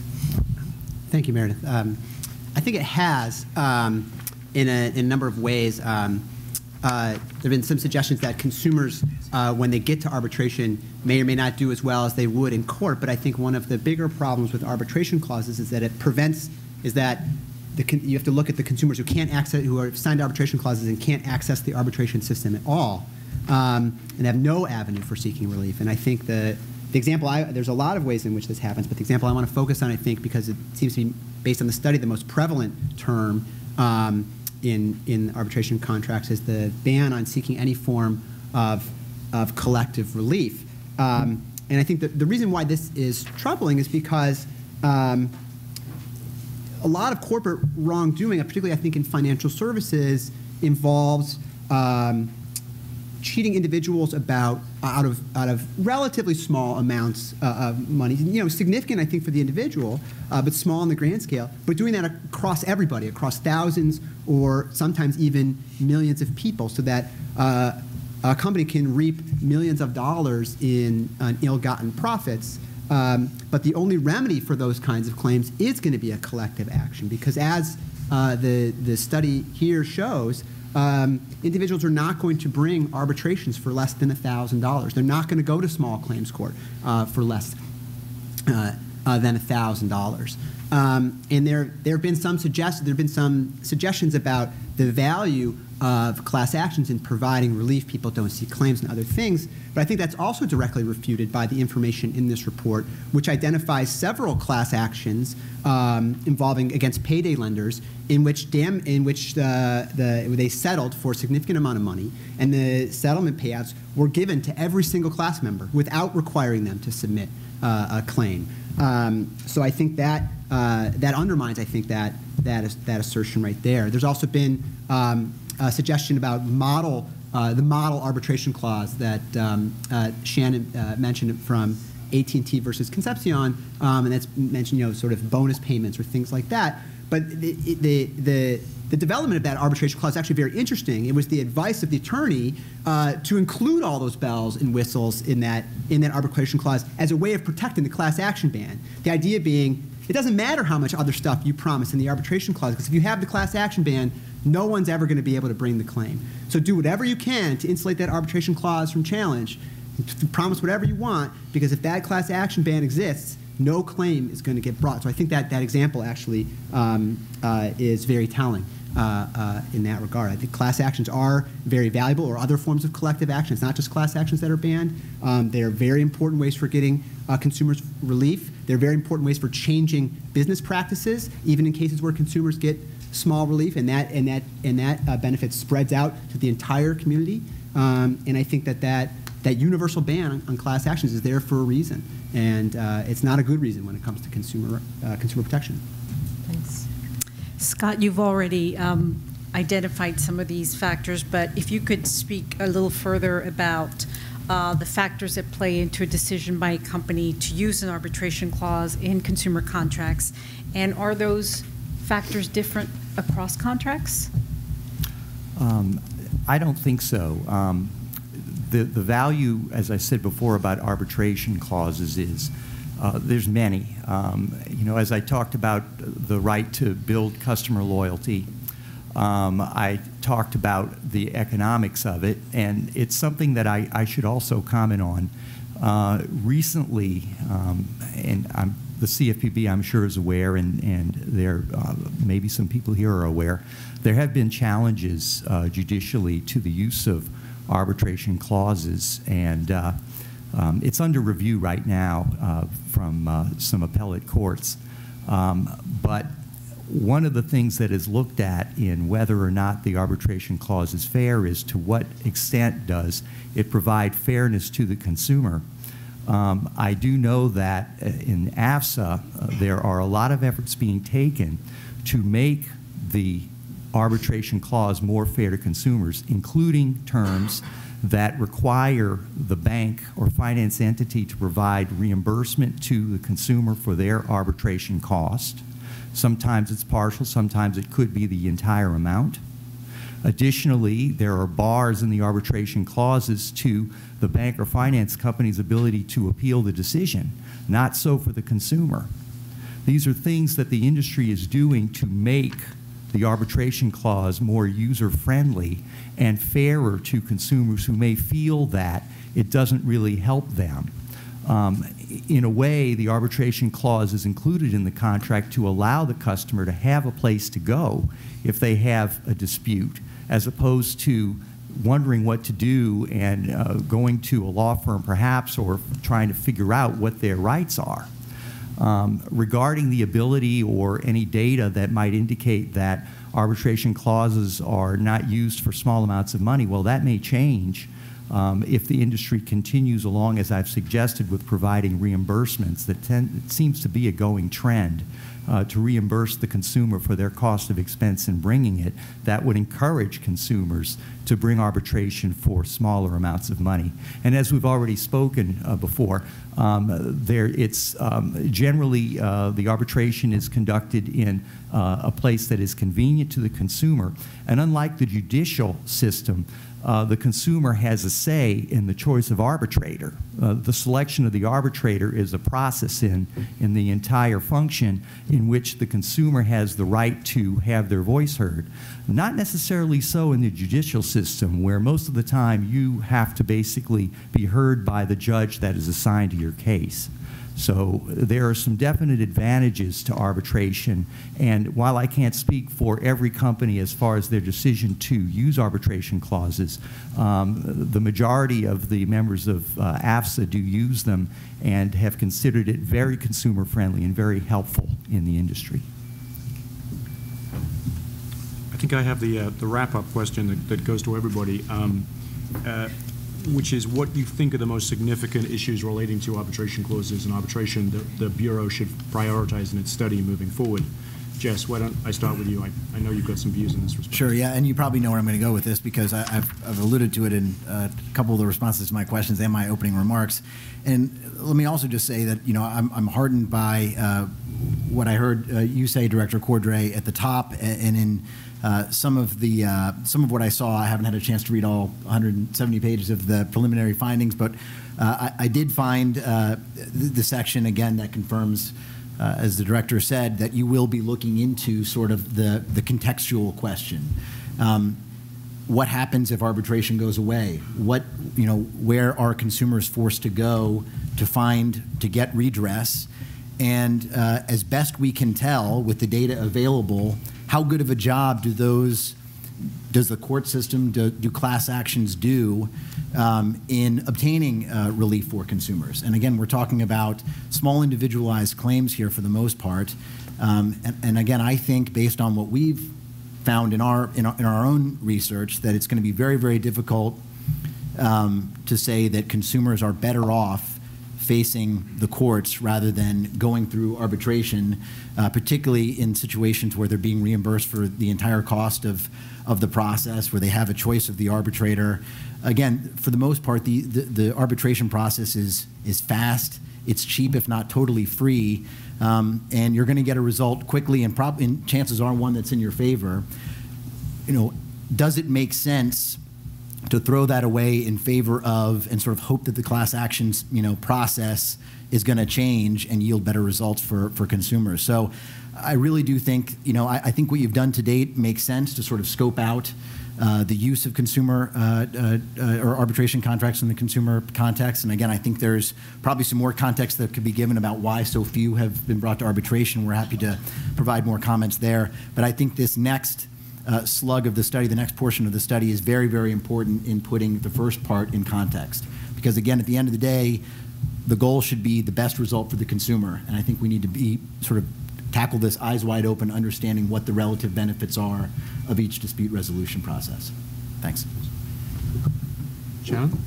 I believe that one of the problems might be misunderstanding of you're talking about folks with disputes of under $1,000 aren't using arbitration. I think maybe there's a lack of understanding or there's not enough knowledge out there about what arbitration is. Possibly there's also some work that could be done on the arbitration process itself to make it better for those smaller claims, because I think that's exactly the kind of claims that this works for. Because I know if you go to an attorney, when I was in private practice, if you came to me with a $1,000 or less claim, I probably couldn't take it. It's not that I didn't want to take it, I probably couldn't take it. Because honestly, a lawyer has to make money. They're not in business to at the end of the year look at how much they've lost. Their spouses are probably going to be real happy with a business plan like that. So in a lot of cases, it's not a choice between going to court or going into arbitration, unless you want to go to small claims court and take on your own case, which of course that is available also. And maybe there's some education there that needs to be done there too about the use of small claims court. I think as far as the clauses themselves, I think the biggest issue is grammar. I think that they could be written better. I know we as lawyers tend to write things in hieroglyphics that are difficult to read. They're sometimes difficult for us to read. They're often much longer than they need to be. You could go through and scratch out about half of it and still have the same result. So I think that that's an issue too. And then of course visibility. They need to be very visible in the contracts where folks can see. And I'm not sitting on this side, totally opposite of your side. I'm wanting to be able to work with the consumer groups to get these arbitration clauses to be fair and useful to them. I do think they are in a lot of cases. I hope the CFPB, at least at some point, maybe finds an arbitration case that they can go through and sit alongside of and follow it all the way through to see exactly how it works. Let me turn it over this way for a bit. Christine? Sure. So, well, just in a quick response. So the CFPB rule, well, the anticipated and the hope for CFPB rule on forced arbitration would not eliminate arbitration. Arbitration will still exist. It will be voluntary. It will be voluntary for after the dispute arises. It will still exist. The AAA will still exist, and businesses can, after the dispute arises, and businesses and consumers can still agree, if it's in both their interests, to go to arbitration. So in terms of some of the issues, I think we have a mountain of evidence. We believe that there's a mountain of evidence already that forced arbitration is unfair. But we think that the CFPB should consider or continue the suppression of claims data, the collection of data that is showing that there is a suppression of claims. We think that the CFPB concluded that 90% of companies with arbitration clauses also have class action bans. That's not a coincidence. So I think that that is a really wherever the CFPB decides to go next in that area would be helpful. I think one issue we did not discuss today is the impact on injunctive relief. I think injunctive relief is when a consumer files a case in court and asks the judge to stop a bad practice of an industry, maybe of a company, whether it's deceptive practices or deceptive marketing or whatever the case, illegal fees, whatever the case may be. I think a really powerful tool that the consumer has is to go to court and act on behalf of the public, behalf of the public to say, stop this practice, and that doesn't just help that one consumer, it helps everyone, all of the customers of that company. So I think that that's possibly an area for the CFPB to look at. I also think that state consumer protection laws have been impacted by forced arbitration and class action bans. Maybe the CFPB would like to look at that impact a little bit more. I mean, all of the states have laws, the unfair, deceptive acts and practices laws. They're very useful. But what I've found that state AGs can't enforce these laws on their own. So what the state legislators did was include a provision in those state UDAP laws giving consumers a private right of action. So they're saying, we have this law that would protect you from unfair, deceptive acts and practices. The state cannot handle it on our own. We need consumers to act on their own behalf, act on their own, and which is a wonderful free market principle, acting on their own to go to court. And so what happens is it's possible that that the class action bans are having an impact on their ability to do that. So those are. Thank you, Christine. Richard? I know it's time for public comment, so I'll try and keep it quick. But I think one interesting thing might be to look at financial services companies, what their contracts look like with other entities as opposed to contracts with consumers. Do they use arbitration clauses in those contracts? What do those arbitration clauses look like? And is their behavior different when they have a chance to negotiate versus when they can dictate terms to consumers? There's been a suggestion that arbitration clauses save money for companies. So it'd be interesting to study whether these savings, if they are there, do they pass on to consumers? Where places where class action bans are enforced, are there lower interest rates for consumers? Are there higher where class action bans are not enforced? Has there been a change in rates since the Supreme Court said that class action bans could be enforced? I think that would be a worthy subject. And the last thing quickly, I think looking at the history of class action arbitrations as opposed to just class actions in court, the AAA allowed for class action arbitrations, and we hear a lot of discussion about class actions in court versus arbitration, but the arbitration clauses don't just prohibit class actions in court, they also prohibit class arbitration. So what was the process like for that? Was it a worthwhile process? Were people satisfied? And whether that could be an alternative. Thanks. Scott, and then maybe Ellen last word. The question is what? She hasn't had a chance to talk to this question. Oh, I'm sorry. Do you want me to go ahead? Or? Sure, you go first. Well, I agree with both of my colleagues, but I have to say that I think that there's enough evidence out there, and especially around the suppression of consumer claims. I think that what you provided with your study and other previous research and studies has shown that arbitration clauses are suppressing consumer claims, and that the Bureau has the authority to issue rulemaking now. I think that it's urgent that they act now. I think that what you've seen in the past few years is that consumers aren't going to court or arbitration, and that they're losing their rights. I think which was mentioned earlier, the idea of regulating around the arbitration process is just not going to work. We've seen this in other industries, that abusive companies, particularly ones that are writing the contracts and writing the provisions, they're always going to find a way around the system. They're going to continue to rig the game, and though we can't regulate in that way, and that we think that the only clear solution is to ban forced arbitration, as Christine mentioned, clauses now. Thanks very much. Scott, last word on what our priorities should be for the rest of the study? I think I'm prepared now. Thank you. I think one of the priorities should be, as I mentioned in my opening statement, is to, I think the CFPB should check and interview customers who went through the arbitration process, because I think a lot has been said. I think there's some perceptions that arbitration is too complex, that it's a bad thing, that the rights aren't heard. I think if you have the data that you can get it through the AAA, I think part of your study should be checking with those people to see how it worked for them. Was it valuable to them? And then as far as whether or not people actually use the arbitration clause, I think that could be an education issue, and that's something that I already stated AFSA is committed to.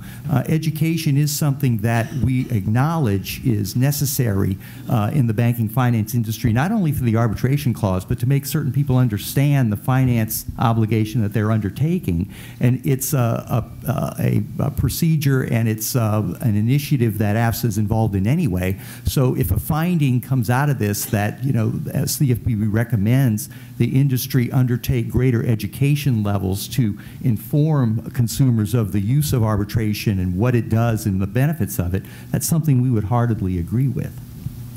Thank you. Thank you. Well, before we open up this discussion to the audience, I just want to say thank you to all of you. We have been extremely fortunate to have had your participation and to have heard your comments and your examples and your ideas. So thank you, and I ask the audience to join me in thanking our participants.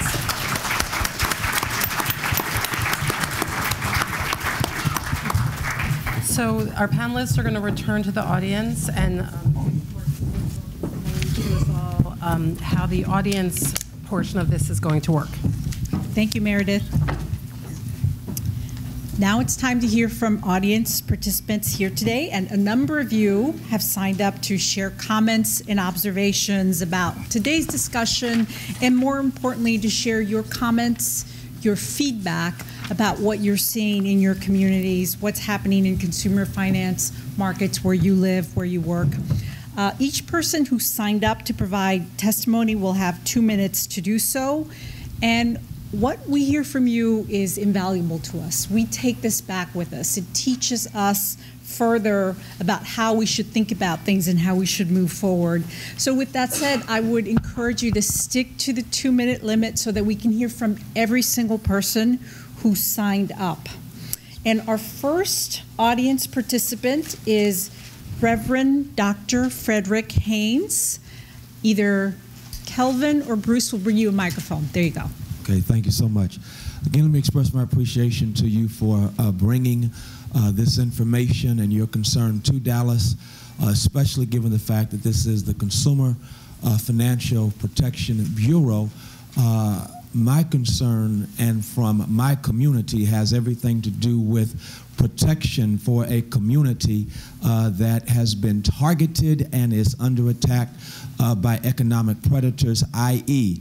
payday loan, car title loan companies, etc. And so our communities are inundated, they are proliferated, they are targeted by these institutions because, as we've discussed earlier, unfortunately, we are in a banking desert, and so I'm hoping that the CFPB will come back to Dallas specifically to deal with this due to the fact that there are more payday and car title loan stores in Texas than you have Burger King, McDonald's. You've heard that story. And so I'm asking you to please come back to discuss with us A couple of things. Number one, regulations, what we can do to better regulate an industry that is rooted in greed and attacking people who are desperate and find themselves in situations where they are basically underbanked. And then number two, resources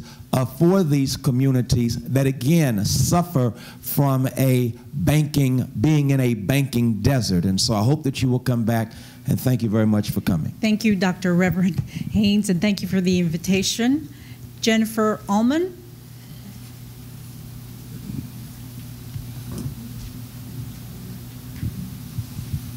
Hi, I'm Jennifer Allman, and I work for the Texas Catholic Conference of Bishops. I'm speaking today on behalf of the Catholic Bishops of Texas. They have significant concerns about the practices of the payday and auto title lending industry in our communities.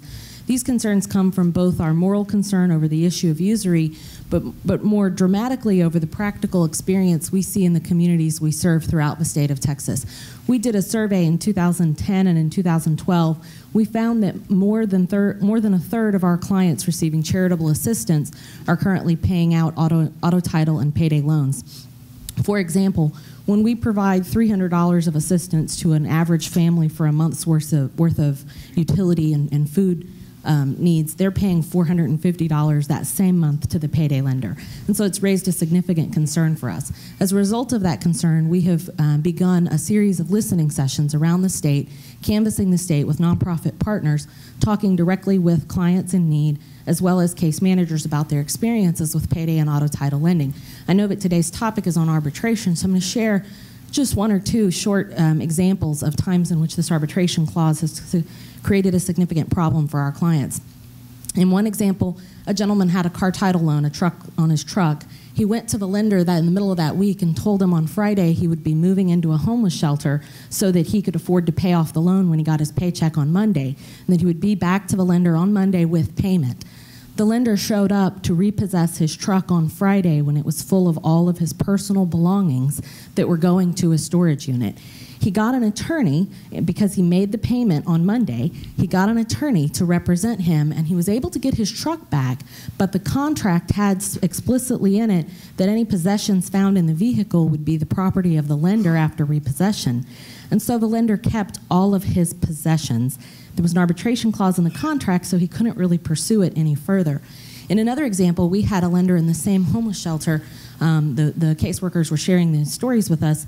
They had the lender actually call the homeless shelter and say to them, can you come pick up this woman? We've just repossessed her car and she was living in it. So the examples that we've seen of unscrupulous business practices throughout the community are having a direct impact on people's lives and on the charity that we attempt to provide them. Thank you. Thank you, Ms. Ullman. Janet Amab.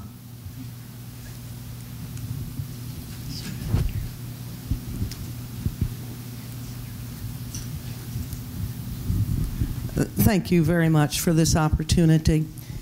One of the things that has been missing in this discussion is home building. And it's extremely important because the biggest problem we have is a mortgage as well. And let me just give a little bit of background. I'm with Homeowners for Better Building. I'm sorry, I didn't say that. We're a national organization, and we're based in San Antonio. And back in 1996, there was a joint venture, 94, there was a joint venture formed by the American Arbitration Association, National Association of Home Builders. It published their changes, and then that in the changes to the American arbitration construction industry arbitration rules in 1996, they adopted them. It states, in June 1994, AAA created the Construction ADR Task Force comprised of 55 representatives of the construction industry and their advocates, with the goals of, and one of them was to write the rules.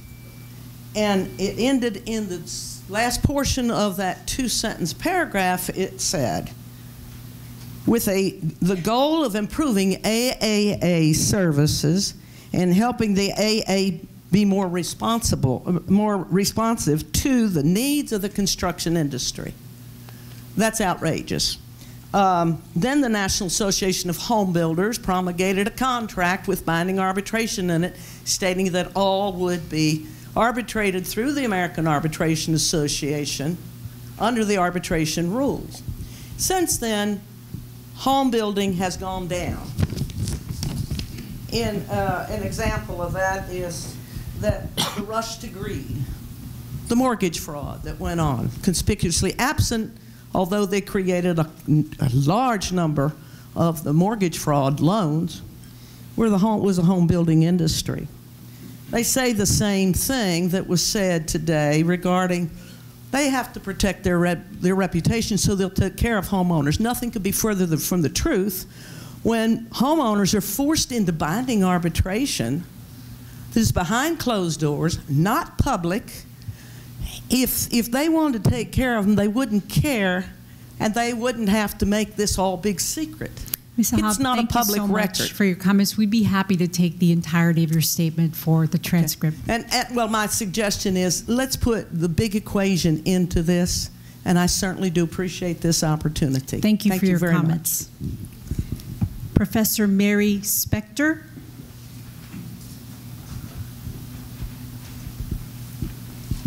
Thank you. I'm from the SMU Dedman School of Law, where I run a clinic for low-income clients. Is the mic on? Yes. And also teach consumer law. I wanted to follow up on two things that were said. One was from Professor Frankel, who talked about the way that consumer protection laws at the state and at the federal level, many have provisions that pre-dispute arbitration clauses eliminate. For example, the class action is one of them because of the recognition that small disputes cannot be economically resolved one at a time, and that the enforcement mechanism of the class action is critical to the effectiveness of the consumer protection provision. So that was one point. And also the second point, which is very similar, is that other remedies such as injunctive relief, punitive damages, are all parts of thoughtful, comprehensive consumer protection regulatory schemes. And in an arbitration clause that eliminates some of those provisions, you're eliminating the effectiveness of the consumer protection scheme itself.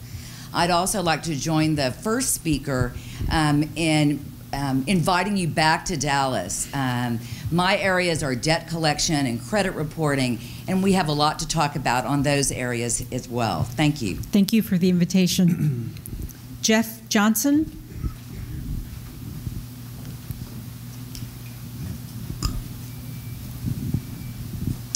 My name is Jeff Johnson. I'm senior pastor of the First Baptist Church of Commerce, Texas. I'm also president of the Baptist General Convention of Texas, that represents over 5,000 churches here in the state of Texas. My background is a bivocational minister with a Bachelor of Business Administration from Texas A&M, with an emphasis in money and banking, and I worked for several years as a financial analyst. Prior to that, prior to being a compliance officer, I worked in debt reduction strategy for consumers in a major financial firm. Growing up, I was a scout, and my grandmother had to teach me on one of my merit badges about snakes. She said there were good snakes, poisonous snakes were not good, and there were bad snakes, the poisonous snakes. But the worst kind of snakes, we were rural people, were the snakes that were good snakes that had gone bad. The king snake or the chicken snake that starts robbing the hen house. As a minister and a financial analyst, I applauded the Texas Credit Services Organization Act of 1997 as something that would help consumers repair their credit. I applaud systems like the systems we had in place and have for arbitration and legislation, but those are flawed. They're becoming good snakes that are becoming bad snakes.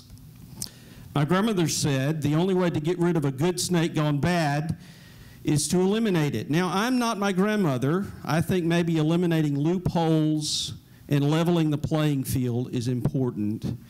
As a preacher, I've often asked, am I my brother's keeper? And I think yes. Borrowers are challenged, but lenders need to be held accountable. Wise federal oversight and regulation are sorely needed, and I encourage you to closely monitor payment processing procedures, compliance safeguards that exist, and I might suggest any federal safeguards to protect the integrity of our payment institutions and systems, financial institutions, and consumers. And I look forward to working with you in this effort in the future. And I hope you come back to hear more about what we obviously as a group are passionate about as far as payday and auto lending.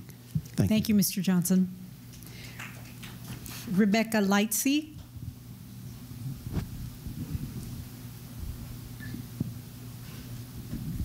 Thank you. I'm Rebecca Lightsey. I'm Executive Director of Texas Appleseed, and I wanted to bring to your attention the issues with payday and auto title lending here in Texas. It's a $1.2 billion industry in terms of the fees that are collected from consumers here in Texas. Last year alone, there were 35,000 vehicles that were repossessed by the auto title lenders. It is not uncommon at all for these loans to carry an APR of up to or exceeding 600%. We need to be looking at this issue for a variety of reasons. There has not been significant action in the state legislature. There have been several cities that we applaud, including the city of Dallas, for taking steps to address this, although the industry has filed litigation against those cities. And equally importantly, what we see is the continual movement of the industry to find new products that evade any regulation. For instance, we are seeing an incredible increase in installment payday and auto title loans. They have grown 82%. That market has grown 82% just in 2012 alone. These abuses are ones that we need to address on a variety of levels, including looking at the arbitration language, because these loans all carry the arbitration language. What we have seen at Appleseed is a handful of consumers who have attempted to avail themselves of these arbitration issues. But because of the secrecy that surrounds the arbitration, they're not allowed to speak publicly about what's happening. We've seen that the consumers who have gone through the arbitration, the arbitration process, do not feel it has been at all a fair process for them. They believe that the arbitrators are not listening carefully to what their situations are. They believe they have not seen a fair outcome in the arbitration hearings. So I join my colleagues in inviting you back to Dallas to look at this and other issues. Thank you, Ms. Lightsey. Thomas Saliman.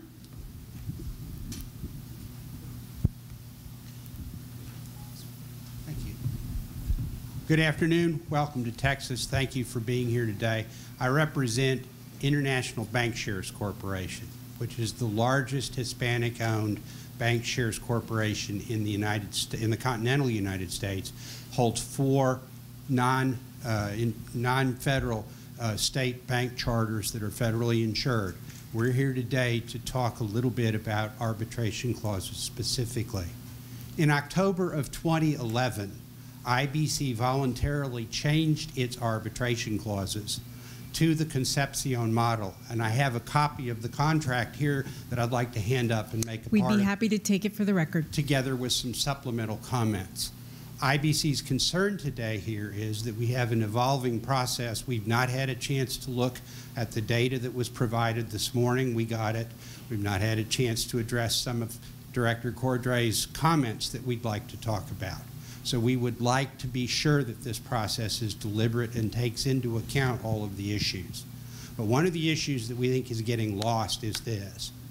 CFPB's charter under Dodd-Frank Section 1028 does not take in every arbitration contract. And the real risk of this process, without thinking carefully about the public interest, is there some special public interest that appends to these contracts that doesn't append to the rental furniture or my cell phone bill or cable television or those things that may be outside of this charter?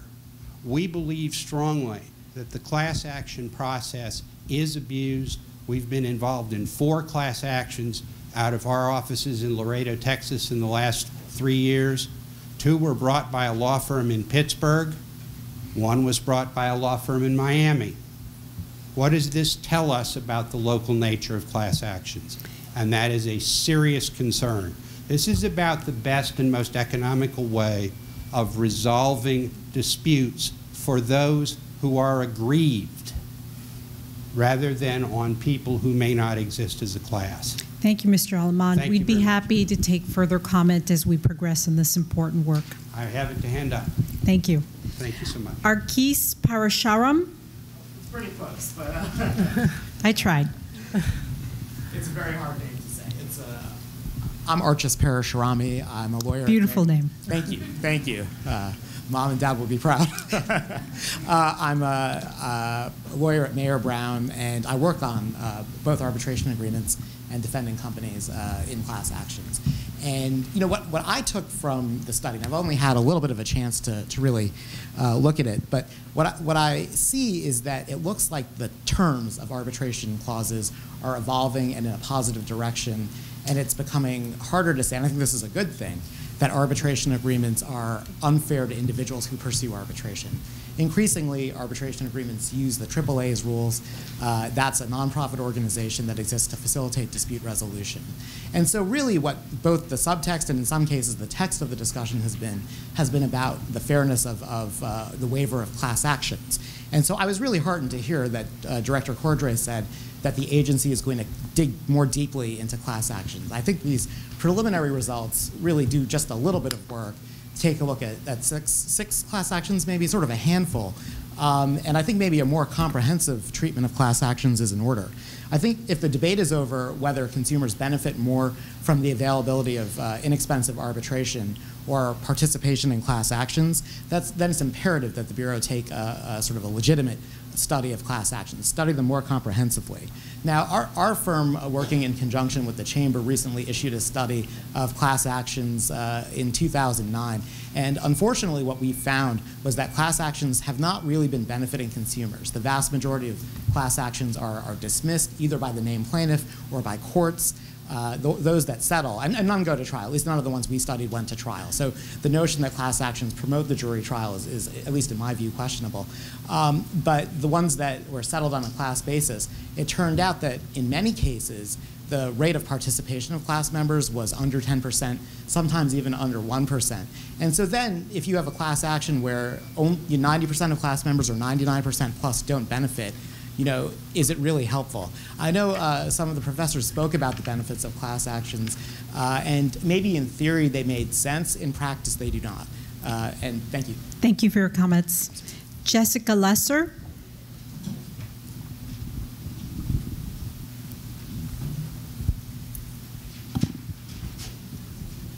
Hi, I'm a private practice attorney here in Dallas. Is this on? Can really hear? Okay, good. I represent consumers. I've also been a regulator in the past for the Attorney General's office, and I was in industry representing debt collectors and auto finance companies.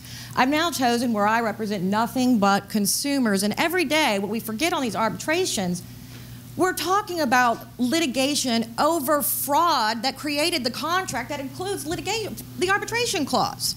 So do we allow a car dealer to have an arbitration clause in a contract and then commit a deceptive trade practice, but not allow the consumer the redress in private court systems?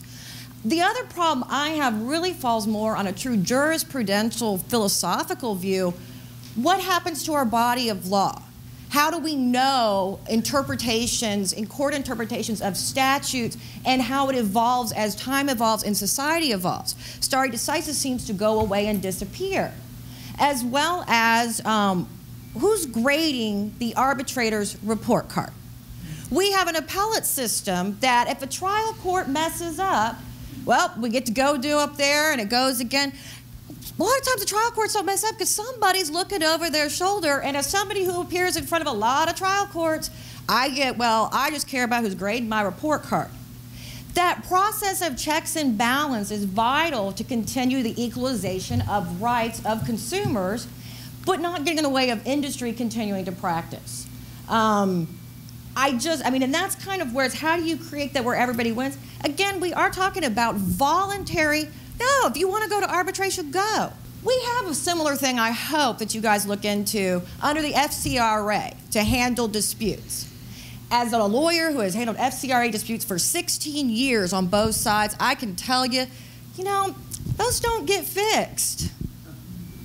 And so you have a real life example of consumer arbitration or ability to fix it without calling up the lawyer to go in there and fix it. And because the lawyer can get in the way and make some money and all of that. But it hasn't worked. So now transferring it to more industries. Thank you so much. Thank you, Ms. Lesser. And I would encourage everyone to consider if you have a constituent or a client with a consumer finance issue to file a complaint with the Bureau, including complaints addressing credit reporting agency errors. The information is here on this side. Joanne Groschardt. Grosshart. This is a rat. This is a rat. This is what all payday owners are. They're rats. Okay, to my speech. Paydays rape the poor and uneducated and are destroying my end of Richardson. Richardson City Council has made it clear to me that they don't give a D ___ and have no intention of putting a usury limit on paydays of 8% or 800% plus interest or more. Churches are hurt because their donations from their members go to paydays. If John borrows, and this is a true case too, John borrows $200, needs to pay $30 a week interest. He pays and pays and pays and pays and thinks his loan is lowered, but he still owes $200. Next page. He can't make his rent because it's paid 125 interest. He defaults. The payday keeps his car. He can't get to work and is fired. He asks the churches to pay his rent. Next month, his family moves to a shelter. This is interesting. At Lone Star Car Payday, this who takes and possesses these $35,000 cars a year, this is a sign that says, do you need a car? And this is in its same lot that the people are taking, okay? Does this make sense? He's making double. Okay. This will continue to happen unless the USA regulates paydays, APR interests. A deal with a payday is a deal with the devil. The paydays and the devil own you. Come into my parlor, said the spider to the fly. That's what a payday is. And as a sign of good negotiation is when both parties walk away satisfied. And I learned this from the best negotiation teacher in the United States, of which I cannot remember his name, but he wrote all the books, and that's what I learned after 3 hours. Thank you. Thank you, Ms. Grohart. We'd be happy to take your statement for the record. Alan Hunn.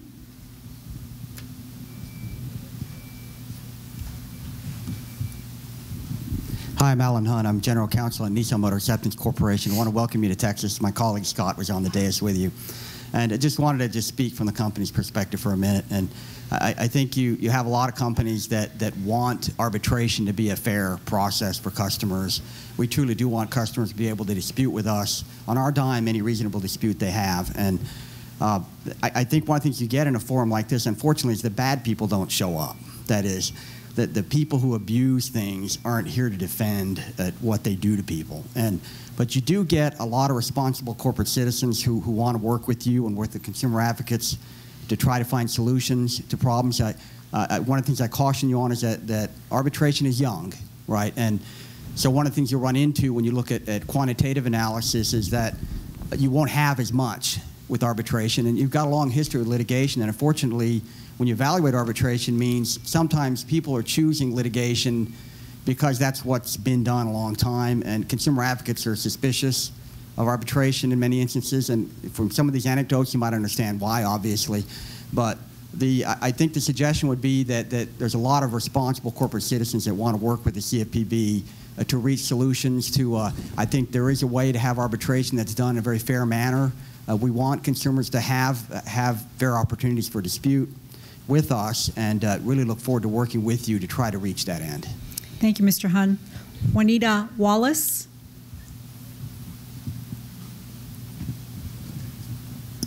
Hi, I'm Juanita Wallace, Dallas Branch NAACP President, and I'm very thankful for you coming here, but I come because I'm really very, very concerned about the payday loans and all of that other mess that goes along with it. We're sick and tired of being sick and tired of it, and we need something done. Now, with the arbitration, I wanted to ask you, if within the actual clause, do you have something embedded in that law that talks about PR? In other words, public relations. If people are not aware of the law and they don't have an understanding and education of the law, then they cannot access the law, and nor will they be able to use it. So that's the one thing that I'm very concerned about. Thank you. I'd love for you to come back to Dallas and to monitor these lenders and their lack of transparency and their lack of unjust treatment to the people that have no other recourse but to use their services. Thank you.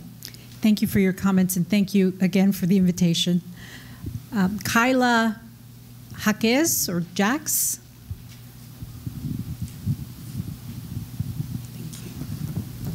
Hello, my name is Kiala Jacques, and I am the Public Policy Coordinator at City Square under the supervision of Reverend Gerald Britt.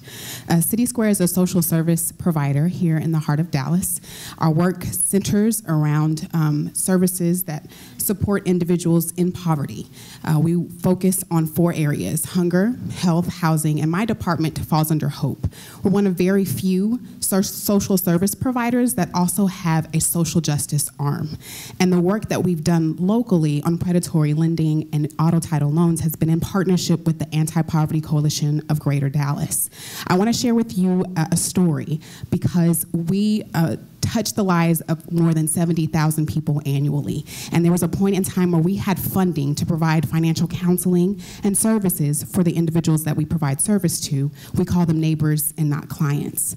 And in servicing some of our clients, we find that about 40% of them suffer from being stuck in the cycle of debt due to payday and auto title loans. This particular story is of a lady who lives in one of our housing developments, and she took out a payday loan of $300 to buy clothing and school supplies for 3 of her children.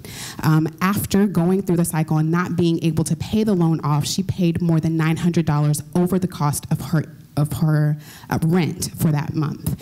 And through the counseling service was able to receive some financial assistance, but we no longer have funding for that program anymore. We no longer have funding for the financial literacy. The work that we've done in partnership with the Anti-Poverty Coalition, that includes the United Way, it includes Catholic Charities, it includes a number of nonprofit service providers, the faith community, it also includes business representatives such as the AARP. And we worked together to put in place a piece of legislation that was monumental across the nation. We did that in partnership representing the community who doesn't have funds to represent themselves at the state level or the local level. They don't have funds for lobbyists, they don't have funds for lawyers.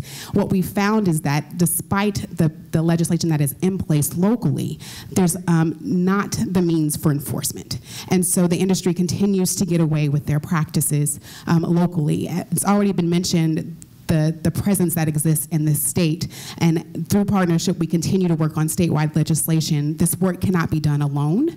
And so we encourage you to continue the good work that you're doing. And we thank you for it, knowing that we'll continue to fight alongside our neighbors and those that we serve so that they can have a quality of life that is respectable. Thank you. Thank you. Thank you for your comments, and thank you for the work that you do independently and in coalition. The work that we are hearing from you is tremendous and valuable. Julia Duncan. Thanks.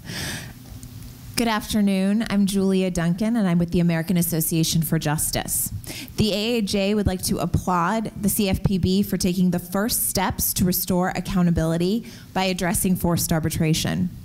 Forced arbitration puts all Americans' financial security at risk. It allows corporations to evade accountability and, in essence, grants them a license to steal and to violate state and federal laws. Forced arbitration has become the biggest barrier for Americans seeking justice, especially those who want to hold a bank accountable for stealing what may be considered a small amount to one person, but when multiplied by every customer the bank has stolen from, turns out to be a significant amount of money. When faced with being forced into individual, private, secret arbitration, the consumer often decides she does not have the time or money to try and hold the bank accountable, and the bank gets off scot-free, even for massive violations of state and federal law. After the Supreme Court decisions favoring forced arbitration over consumers' access to justice, accountability has been severely limited and, in many cases, completely denied. I also want to take a minute to reiterate what some of my colleagues said about voluntary versus forced. I have never heard a consumer advocate, including those of us at the American Association for Justice, opposed to voluntary arbitration. There are other means of resolving disputes that can be supported and should be supported by all parties. What we're talking about here is forced arbitration. And when one side, in this case, large corporations and banks, have the power to force individual consumers into a forced arbitration system under the rules that they write, we don't have to look very far to know who the forced arbitration system benefits. If we create a system that's voluntary and post-dispute, and it is, in fact, truly fair and cheaper, there's no reason that both banks and consumers couldn't benefit from that. In reality, accountability must be restored, and we look forward to working with the CFPB. We'd be happy to take the entirety of your statement. Thank you. Manuel Robles.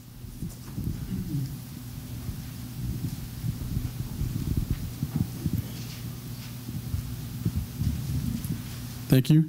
Good afternoon, Director and members of the CFPB. My name is Manuel Robles, and I previously worked in the payday and title loan industry, specifically at Advance America in Dallas and the Cash Store in Grand Prairie, Texas. At the time, it was a job, but the longer I was employed by these lenders, the more I regretted performing some of the practices I was called on to do. Ultimately, my resistance led to my being let go.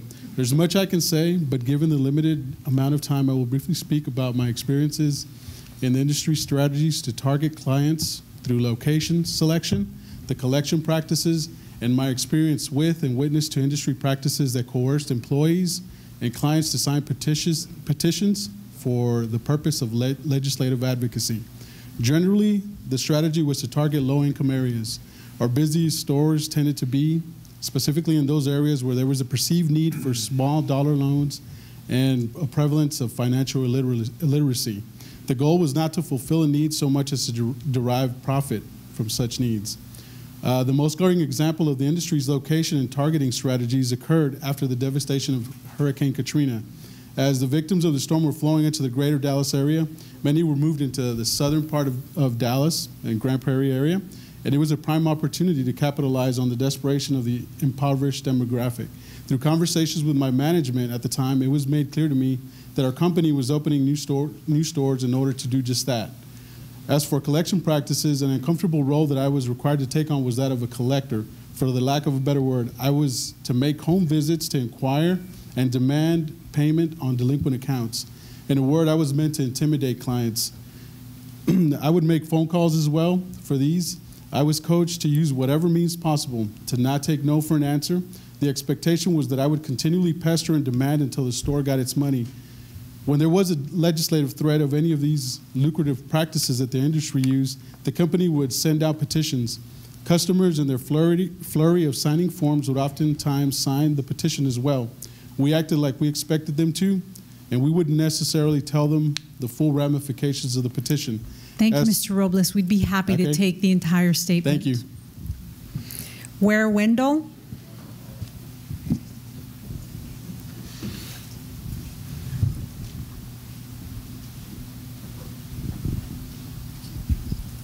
Good afternoon. My name is Ware Wendell. I'm the Director of Legislative Affairs for the consumer group Texas Watch. We're a nonprofit consumer group based in Austin with over 20,000 grassroots activists across the state.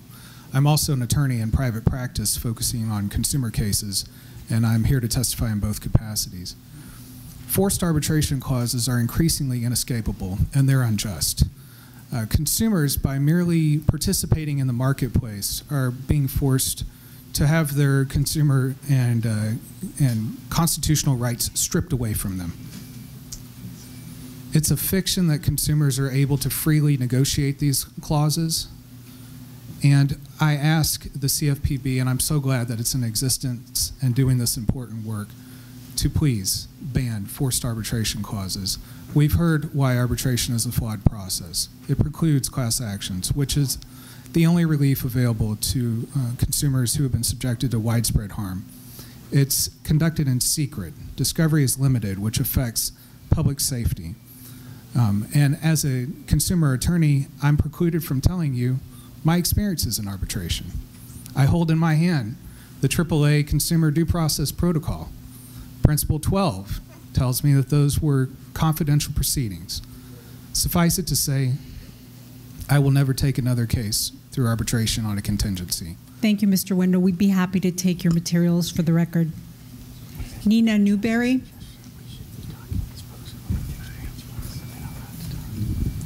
First of all, I just want to say thank you for the opportunity today and for the work that you all are doing. I'm Nina Newberry. I'm the president of Newberry Executive Solutions, and I'm also the chair of the United Way Advocacy Committee, so I'm here in that capacity today. And United Way really focuses on 3 areas: income, education, and health.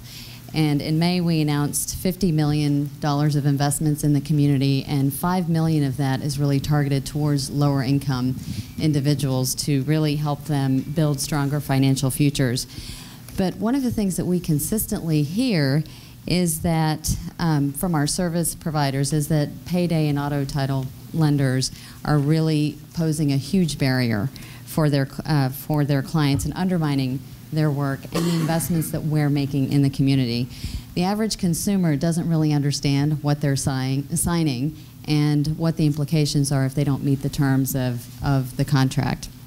And so while we don't provide direct services, United Way does frequently get calls from individuals in the community.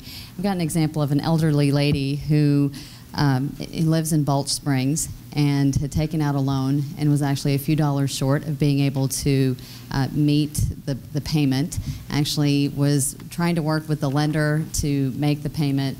They ended up taking her car in the middle of the night, and actually on average 92 vehicles are repossessed in the Dallas, Irving, and Plano region each week. And borrowers in our region generally pay $24 for each $100 that they borrow. And so in response, United Way has really focused on 3 specific things. Number 1, we've been meeting with state legislators to try to affect change.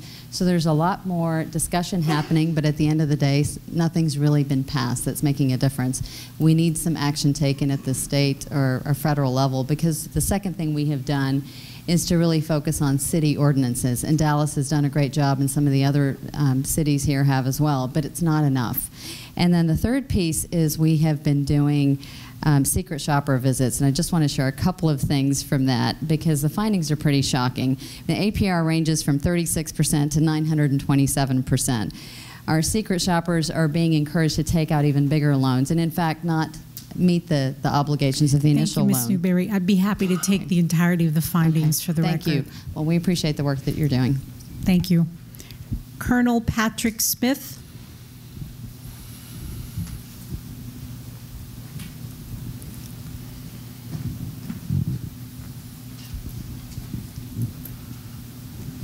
Thank you for the opportunity to speak. I'm Colonel Pat Smith. I'm the Director of Local Outreach at Denton Bible Church in Denton, Texas. I'm also a board member with United Way of Denton County. I also oversee all local outreach. We're the largest church in town in Denton. We were very active in passing our local ordinance that regulated payday lenders. My brief comments are, 1, I have had to refer or deal with numerous cases of individuals with payday loans The arbitration process that we followed in the one case was non-existent. The way the contract was structured, this lady had no recourse. She had no understanding. She was a 73-year-old widow. Her father or her husband was a World War II veteran. She had no understanding of what arbitration was. So education is key. The second case, and we finally settled that. The church and people in the community stepped up and basically paid $10,000 for what started out to be a $75 loan. So from then on, I've now referred cases to a local law firm, and we have filed a class action lawsuit against Title Max. And I go back to what a previous comment was made, that there is fraud in these contracts. But the people that are signing these contracts don't have legal counsel. They don't have the expertise to review and understand what they're signing. And there's only one way to raise visibility to fraudulent practices, and that is through a lawsuit. Thank you, and lack of transparency is really hurting our citizens of our country. Thank you for your comments. Kelvin Bass. Dean Malone. Good afternoon. My name is Dean Malone. I'm a lawyer here in Dallas, and I represent consumers. I have a small law firm. We represent consumers primarily in abusive debt collection and car dealer fraud cases. There's a fiction out there that consumers have some idea as to what they're signing when they agree to forced arbitration. And we all know by forced arbitration, it's binding mandatory arbitration, pre-dispute, and it's typically, in the case of a retail installment contract, on the back of the agreement. Consumers rarely, if ever, read the back of such agreements, and even if they have no clue as to what arbitration is. When people show up in my office and I have to tell them, hey, you've got an arbitration agreement, and explain it to them, they had no idea that if they had a dispute with whoever it is we're having an issue with, that they wouldn't get a judge and they wouldn't get a jury, but they'd get someone appointed by an organization that they'd never heard of. Arbitration affects access to the courts. It affects access of consumers to redress. The plaintiff's bar and the defendant's bar know that arbitration, when it's in an agreement, affects the value of a claim. For years, my firm would not take car dealer fraud cases because we couldn't economically do so. I've got a good friend who's an attorney who did take car dealer fraud cases and no longer does so because of arbitration. Thank you, Mr. Malone. Thank you. Appreciate the comments. Giannis Banks. Lisa Sherrod. How you doing? Giannis Banks. I'm with the Texas NAACP. I want to just second the comments that have already been made about payday lending and car title loans, and that rebeat that horse even more. I think enough has been said about it. It's not much I can add to it. Just to say that we will welcome you back, not just to Dallas, but all of Texas. So you can hear the stories from elsewhere in Houston, El Paso, San Antonio, and other places. So you can hear more of the stories and the suffering that people are going through. I do want a sentiment that we feel like when it comes to arbitration, there needs to be a better cross-section of arbitrators. So you can have, you have a lot of them who may have close ties to the industry that they are maybe trying to arbitrate. So you want to have a broader range of people who can do the arbitration. And we agree with what's been said. Arbitration should be optional. It shouldn't be forced. It shouldn't be mandatory. If both parties agree to arbitration, that's good. If not, let the consumer have their day in court, take them to court and have their day there to try to get their resolution. We also believe that there should be some kind of certification through y'all that arbitrators should have to get.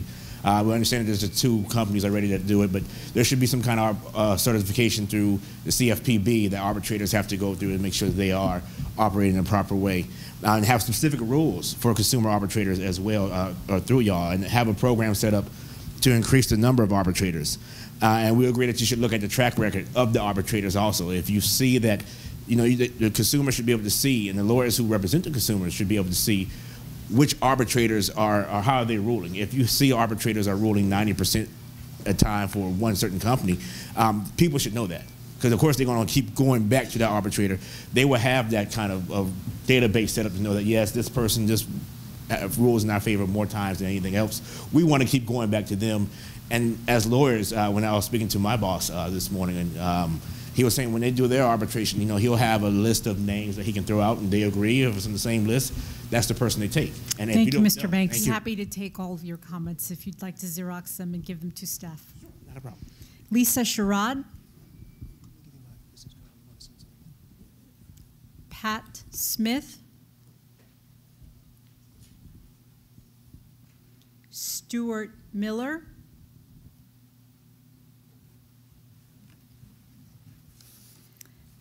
That concludes the CFPB's field hearing at the Black Academy of the Arts and Letters in Dallas, Texas. Thank you all for taking the time to join the CFPB today, and thank you all who joined us by live stream at consumerfinance.gov. Have a great afternoon. We would be happy to take folks' written statements to augment the record of this field hearing. Thank you, Dallas, Texas.